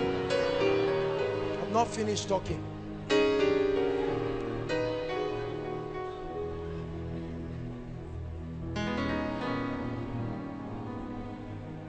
Put something inside, not on top. What does it profit us if we have a very beautiful lady who is mentally poor? You are not encouraging the man. The journey is getting harder because of your presence. Change, ladies. Don't sit back there waiting for one man to come and marry you. Begin to contend for mental prosperity. It's not all about Brazilian hair or Chinese hair. No, invest in your mind. Don't let no man drag you like a house girl because he came and met you a liability. Be an asset.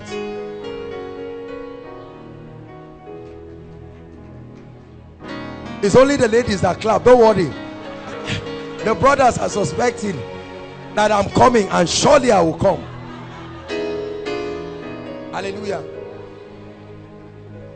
I've said it to our brothers again and again, and I will say it. Listen, honestly, I'm saying this from the depths of my heart. My brother, you have no business looking at any lady if you have not sorted out. Part of the things you must sort out is your mental prosperity. You are going out with her to where? Where is the map? Where is it? There are many of us that just like women. We just like that marriage thing is eating you up. Calm down and settle down your life. Just let our sisters come and receive and go back. Train yourself. There is a level that you too, you will not have tried. Where her father will even see you. Or you think I'll carry my daughter and give yeah. No. My brother, if I give you my daughter, you too, you know I tried. No way. I'm not talking about coming with a chip. I'm coming about coming with substance. You sit down, the father is asking, he said, young man, so what do you understand? What's your mindset about prosperity, fatherhood? I say, well, when a man is 30 years, the man is saying, no mental prosperity. No mental prosperity. Even if you speak spiritual languages. My daddy, I thank you.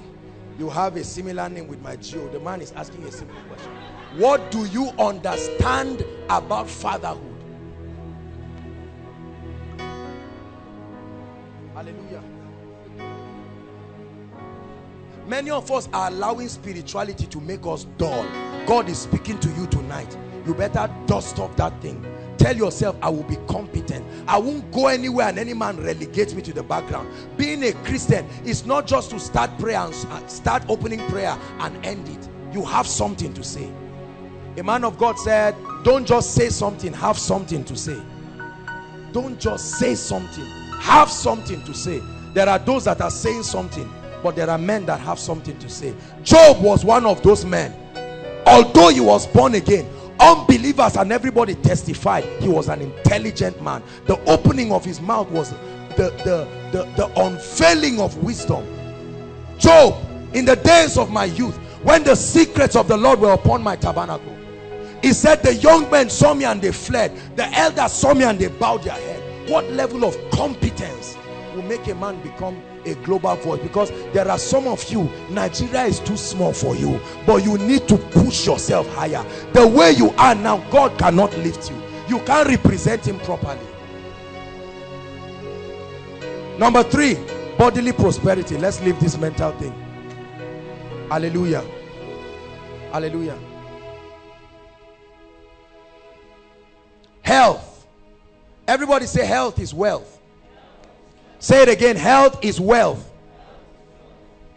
To be prosperous bodily means to be free from sickness, to be free from disease, to be free from infirmity, to be free from yokes and oppressions of darkness.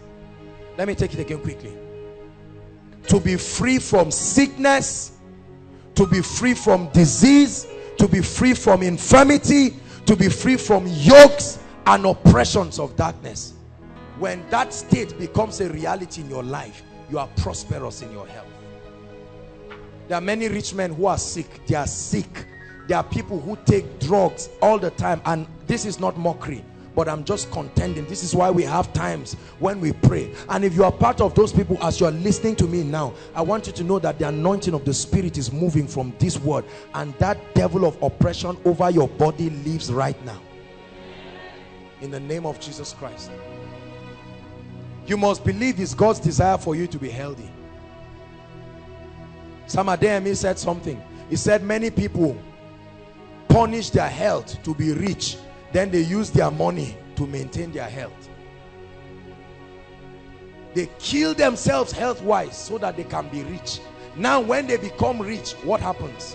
They use their money to maintain their health. Hypertension, all kinds of things. The man is a billionaire, but he's seeing people.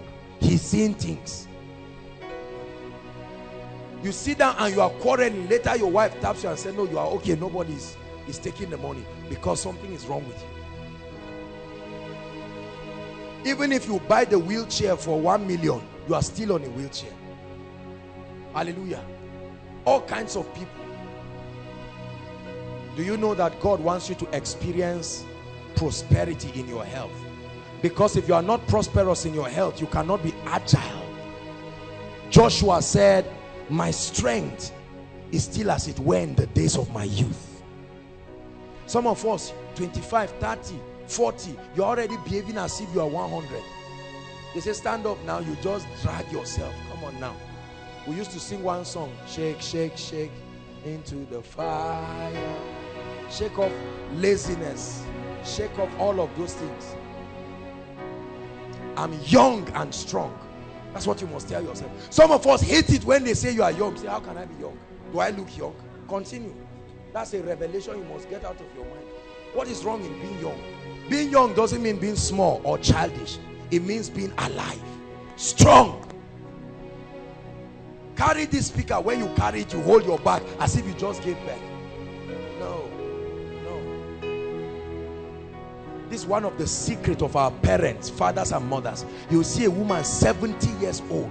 There are many things that she can do. Even the children are lazy. You wash 3 or 4 or 5 clothes and you sit down. You say, Kai, I had a busy day. Whereas that's what your mother was doing from the day you were born until you became 30 years that you are. Hallelujah. Say, I'm strong in my body. And there are certain things that can help you to maintain good health. It's not everything that is demonic. Try and eat well. You may not have all the means now, but please eat well. Turn and tell your neighbor, eat well. There are some of us, the wickedness you are doing to yourself, the revenge will come in the future. Some of us, you've been taking Gary from almost throughout this week. And it's not like, yes, of course, things are not there yet, but come on now, Abba. Go to your friend's room, let him help you. What is all that? Don't starve yourself. If you're fasting, fine. If you're not fasting, eat well. Understand about balanced diet. It doesn't take money, it just takes wisdom. With the 300 naira you used to buy pomo, all 300 naira pomo, break it down. Have a balanced diet. Start from somewhere. Start from somewhere. Some of us are rich, but we are making foolish nutritional decisions. Very foolish. Biscuit in the morning, this puff puff or whatever, you are just eating every kind of thing. Be strong. They ate garlic, they ate cucumber. Do you know why they were strong? That was part of the reason. They ate onion, they ate a lot of things. Don't let this TV people fool you. Look at the person who is advertising. He's not healthy. Look at what he's advertising to you. See, that's why you see people in the village, they are not born again, but 95, they are still strong. No glasses. Take water regularly, not just juice. You go to sit down somewhere, they give you 50 cl minerals, only you. Now you take it. A few minutes later, see, listen, don't just laugh, I'm very serious. Many of us have never paid attention. I used to be like that. Anything just comes until the day the Lord began to caution me and say, Mr. Man, if you want to stay long, be careful. Thank God we have a welfare department that does justice. Celebrate them. Where are you, welfare? Wave your hands proudly. Hallelujah. That's part of the reason why we can teach and shout, because we know when we are done, there is honorarium. Hallelujah. Some of you need to help your parents with this decision. They may not have the variety to cook well. Now you've had some level of orientation. Must you let them die like that prematurely? Go and help them. Say, in the name of Jesus, I make up my mind to stay strong and healthy. Do you know what the Bible calls gluttony? Have you heard of that word? Gluttony. Excessive eating. is not just about desire. There are some of us, anything you see, it must finish before you rest. There is pressure on you, and poverty is part of that cause. See, let me tell you something. I used to like a lot of things. I thought I liked it. Now I know I don't like it. They just bring bread in your house. You are used to the 20 naira on, and they bring one nice one, the type that has coconut in it. You can't sleep. You are restless. You can't wait for the next day. It's poverty.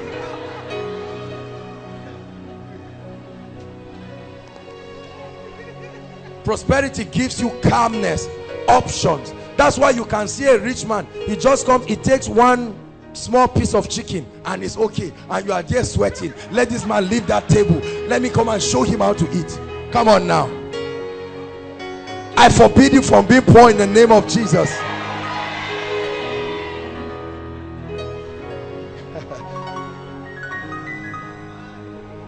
Growing up, we used to hope that our father would finish eating.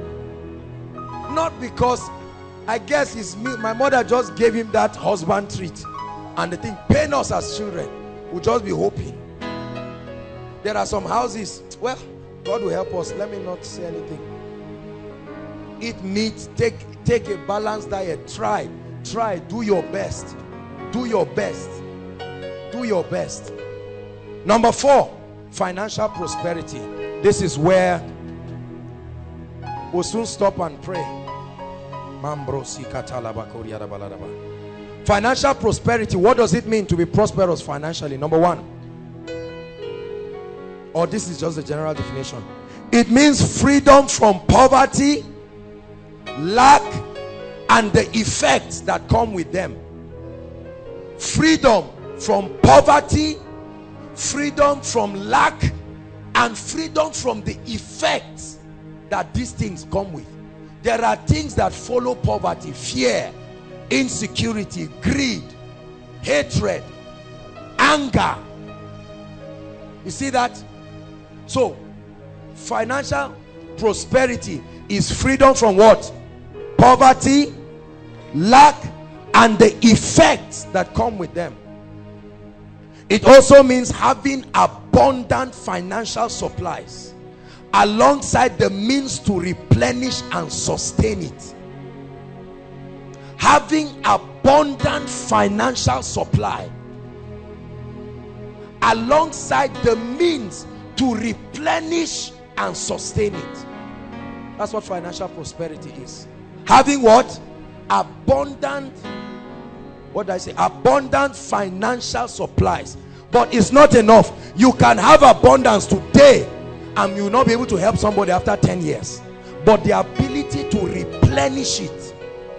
Are you seeing that now? Replenish it and sustain it. That's financial prosperity. Thank you, Jesus. That's someone's portion in the name that is above all names.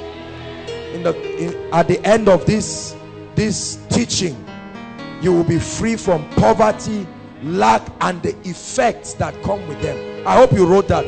There are effects that come: fear, greed, self-centeredness, insecurity, inferiority. All these things are things that come alongside poverty.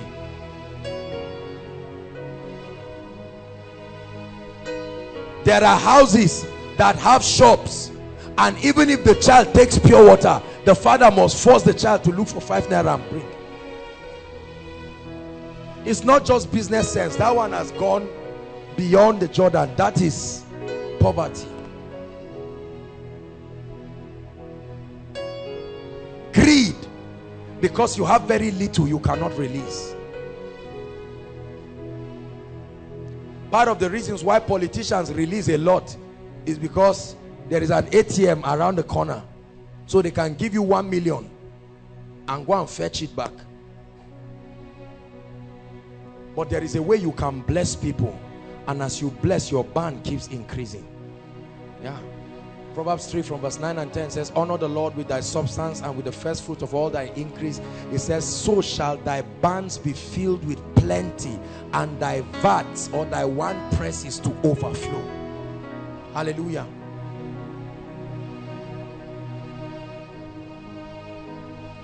Thou anointest my head with oil, my cup runneth over.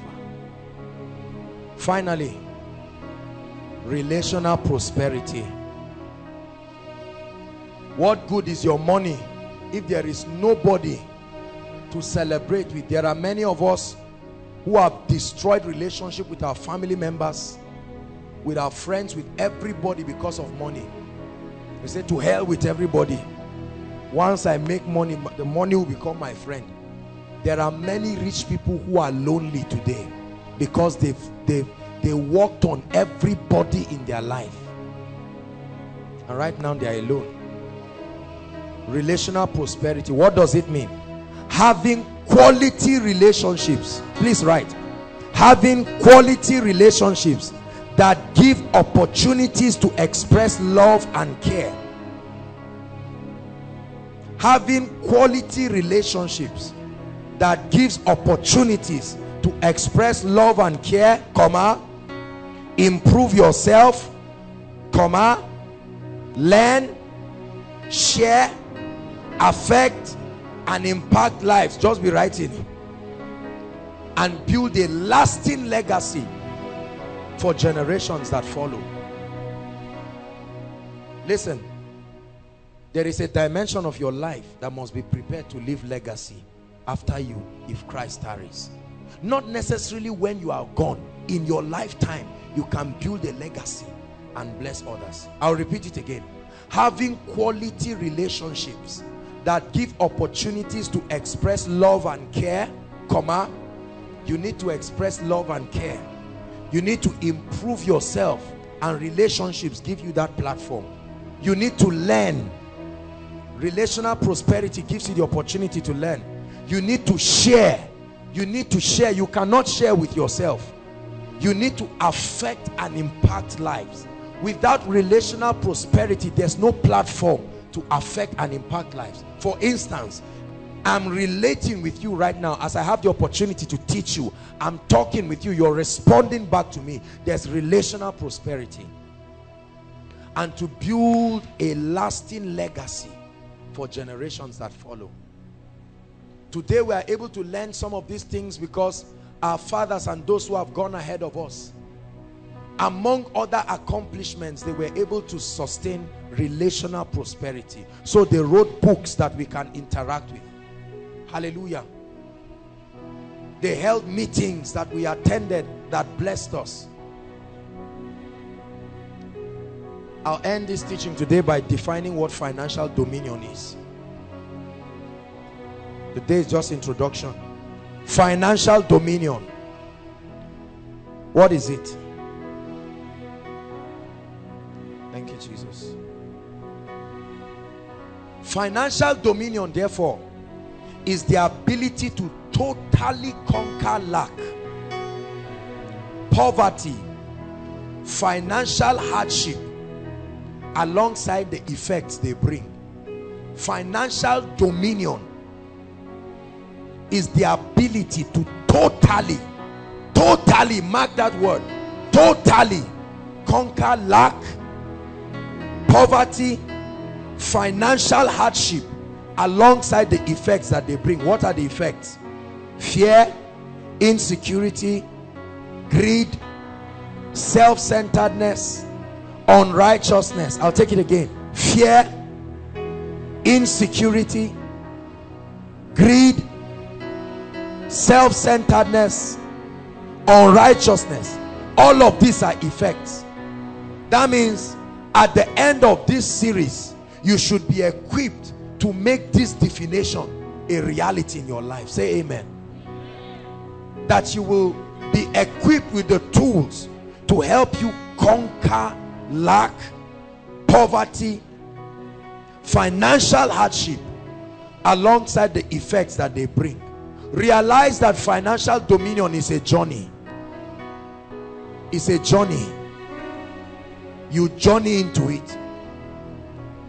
I can't take you there using this teaching, but I can equip you with the tools and guide you to get there. It will take a while, but as surely as the day breaks after the night, that financial dominion is a reality. Bishop Oyedeko came to speak at Dunamis and he made a statement that broke me. He said, not everybody is struggling. Hallelujah. Because of the recession and everything that happens around, he said not everybody is struggling. There are people who by grace and wisdom have been able to ride above. When the flood came, as it was killing others, it was lifting Noah's ark, and it dropped it at Mount Ararat. Hallelujah. We are going to pray, and I want us to pray seriously. Just 5 minutes prayer, but it's very serious. Rise up on your feet, everybody.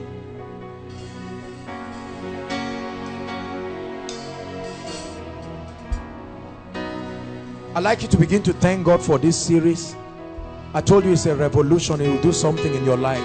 Inside and outside, begin to pray and bless the Lord. Say, Lord, I bless you for the opportunity to hear this. Free of charge. You are not paying anything. The word of the Lord is coming to challenge you. We've said a lot today. Challenging you on what prosperity is. Challenging you on seeing the need to be financially free, and that it is possible. Lift your voice and give him praise. Say, Lord, thank you. Finally, the way out for the tragedy of my family has come. Finally, the answer to my prayer has come.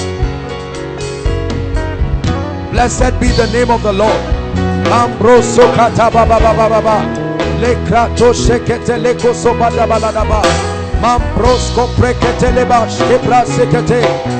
Many of us will give God thanks. Many of us will give God thanks. Years to come, your generation will thank you for paying attention and inclining your ears to these words. Hallelujah. Hallelujah. Hallelujah. I like us to pray and say, Lord, I make up my mind that my journey starts this night. Lift your voice. I make up my mind. Some of you have not started any journey, but make up your mind that it starts today and it will not stop till you enter your financial destiny. Make up your mind. Lord, from today I take responsibility. I take responsibility over my financial destiny. I take responsibility for the sake of my destiny, for the sake of the kingdom, for the sake of the gospel, for the sake of my generation. Challenge yourself in prayer. I take responsibility in the name of Jesus. I lay aside childishness. I take responsibility.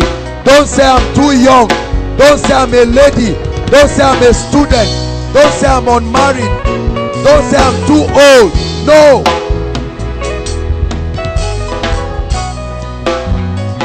Failure to hearken to this word will punish you in the future. Make sure you take it seriously. Don't just be emotional about it. Let there be a determination in your heart.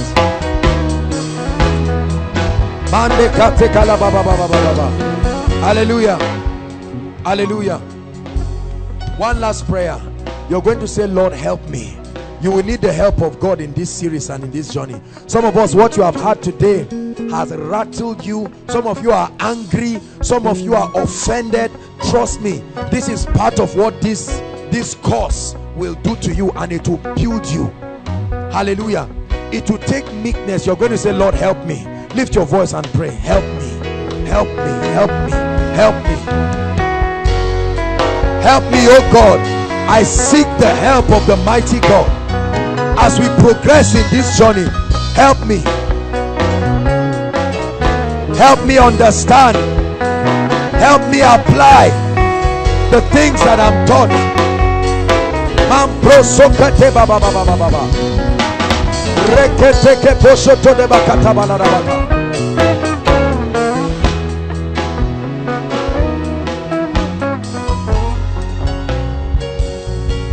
Hallelujah. Hallelujah. Next week we'll take the other aspects, and then we'll also give you recommended books I'm sorry I didn't write some of them. I don't just want to mention books anyhow. It's not every book you need to read. There are few books that when you get, you will get most of the things.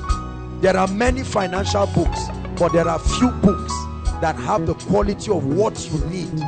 Hallelujah. Praise the Lord. Hallelujah. Father, we thank you. Now, while you're standing, there are a few people here right now. We spoke about spiritual prosperity, and as we began to speak, the Lord was telling you that this is it. It's not enough to just be rich inside and outside. Everybody listen. It's not enough to just be prosperous. Remember, we started by talking about our spiritual prosperity, and there are some of us here, you have struggled, and tonight the Lord wants to give you rest. The Lord wants to give you rest. The Bible says, come unto me, all ye that are heavy laden, and I will give you rest. Today is the day you will make that decision and say, Jesus, I'm not only giving you my financial life, I want you to take everything. The worship team led us in a powerful song, Take All of Me. There are some of you, you have given your life to Christ, but you have not given your all. And tonight, you're saying, Lord, no more backsliding, no more one leg in, one leg out. May I invite you right now, inside and outside, wherever you are, you want to start a fresh relationship with Jesus Christ, or you have given your heart to the Lord, but you found yourself derailing. Welcome. The Lord is inviting you right now. Please come. Wherever you are, inside and outside, wherever you are, don't sit back. Hallelujah. Inside and outside, don't wait for anybody to come. There are people the Lord is talking to, inside and outside. God bless you as you're coming. God bless you. They are coming. Appreciate them. There are many people outside. You need to be born again. Even if you have a Christian name, you need to give your heart to Jesus. God bless you. God bless you. Keep coming. Keep coming. We'll give you one more minute. Just stand and face me. God bless you. Some of you, as you're standing, the Lord is speaking to you. Don't let your friends stop you. This is the beginning of an experience. Motivate them, koinonia. Appreciate them as they come. God bless you. God bless you. Welcome home. God bless you. Let this be the beginning of an authentic experience. God bless you. God bless you. Hallelujah. Hallelujah. Now listen to me. Thank you so much for coming. The Bible says, for as many who will come, keep coming. Hallelujah. The Bible says he will in no wise cast away. I want you to know that although this is a financial seminar, this is a financial teaching, this is a series on finance, but that this is the beginning of your life. Hallelujah. That at any level of your life, you can make up your mind and start with Jesus Christ. And I welcome you. Lift your right hand and say this as loud as you can. Say after me, Lord Jesus, I love you. I truly believe in you. I ask you to forgive my sins and cleanse me from unrighteousness. Tonight, I've heard your word and I made Jesus Lord of my life. From today, I denounce sin, Satan, and the works of the flesh. Holy Spirit, come and live in me. Strengthen me. Make me a believer in the name of Jesus Christ. As you prosper me financially, let me also prosper spiritually in the name of Jesus Christ. Keep your hands lifted. Father, thank you. You brought these ones by your grace, and I pray that this will not just be an emotional recitation, but this will be a genuine experience that will culminate into the quality of their life in every aspect. Empower them, give them spiritual prosperity, give them financial prosperity in the name of the Lord Jesus Christ. I declare that the hand of God is strong upon you. You'll never be the same in the name of Jesus Christ. Amen. Now I'd like you to follow the ushers. Just follow the gentleman waving his hands. There's a group of people who will welcome you and they will give you some details. Celebrate them, koinonia. Hallelujah. Praise the Lord. Now while we prepare to take the announcement, if this is your first time of coming for our meeting, this is your first time of attending koinonia, we love you, we celebrate you. I'd like you to jump up on your seat and come out quickly. This is your first time inside and outside. You're welcome. Please come. Please come. God bless you. God bless you. Appreciate them, Koinonia. God bless you. No matter how far, you are welcome. We have a prayer and a blessing for you. Just come out and stand here. We celebrate you. Thank you for coming. Thank you for coming. Thank you for coming. Thank you for coming.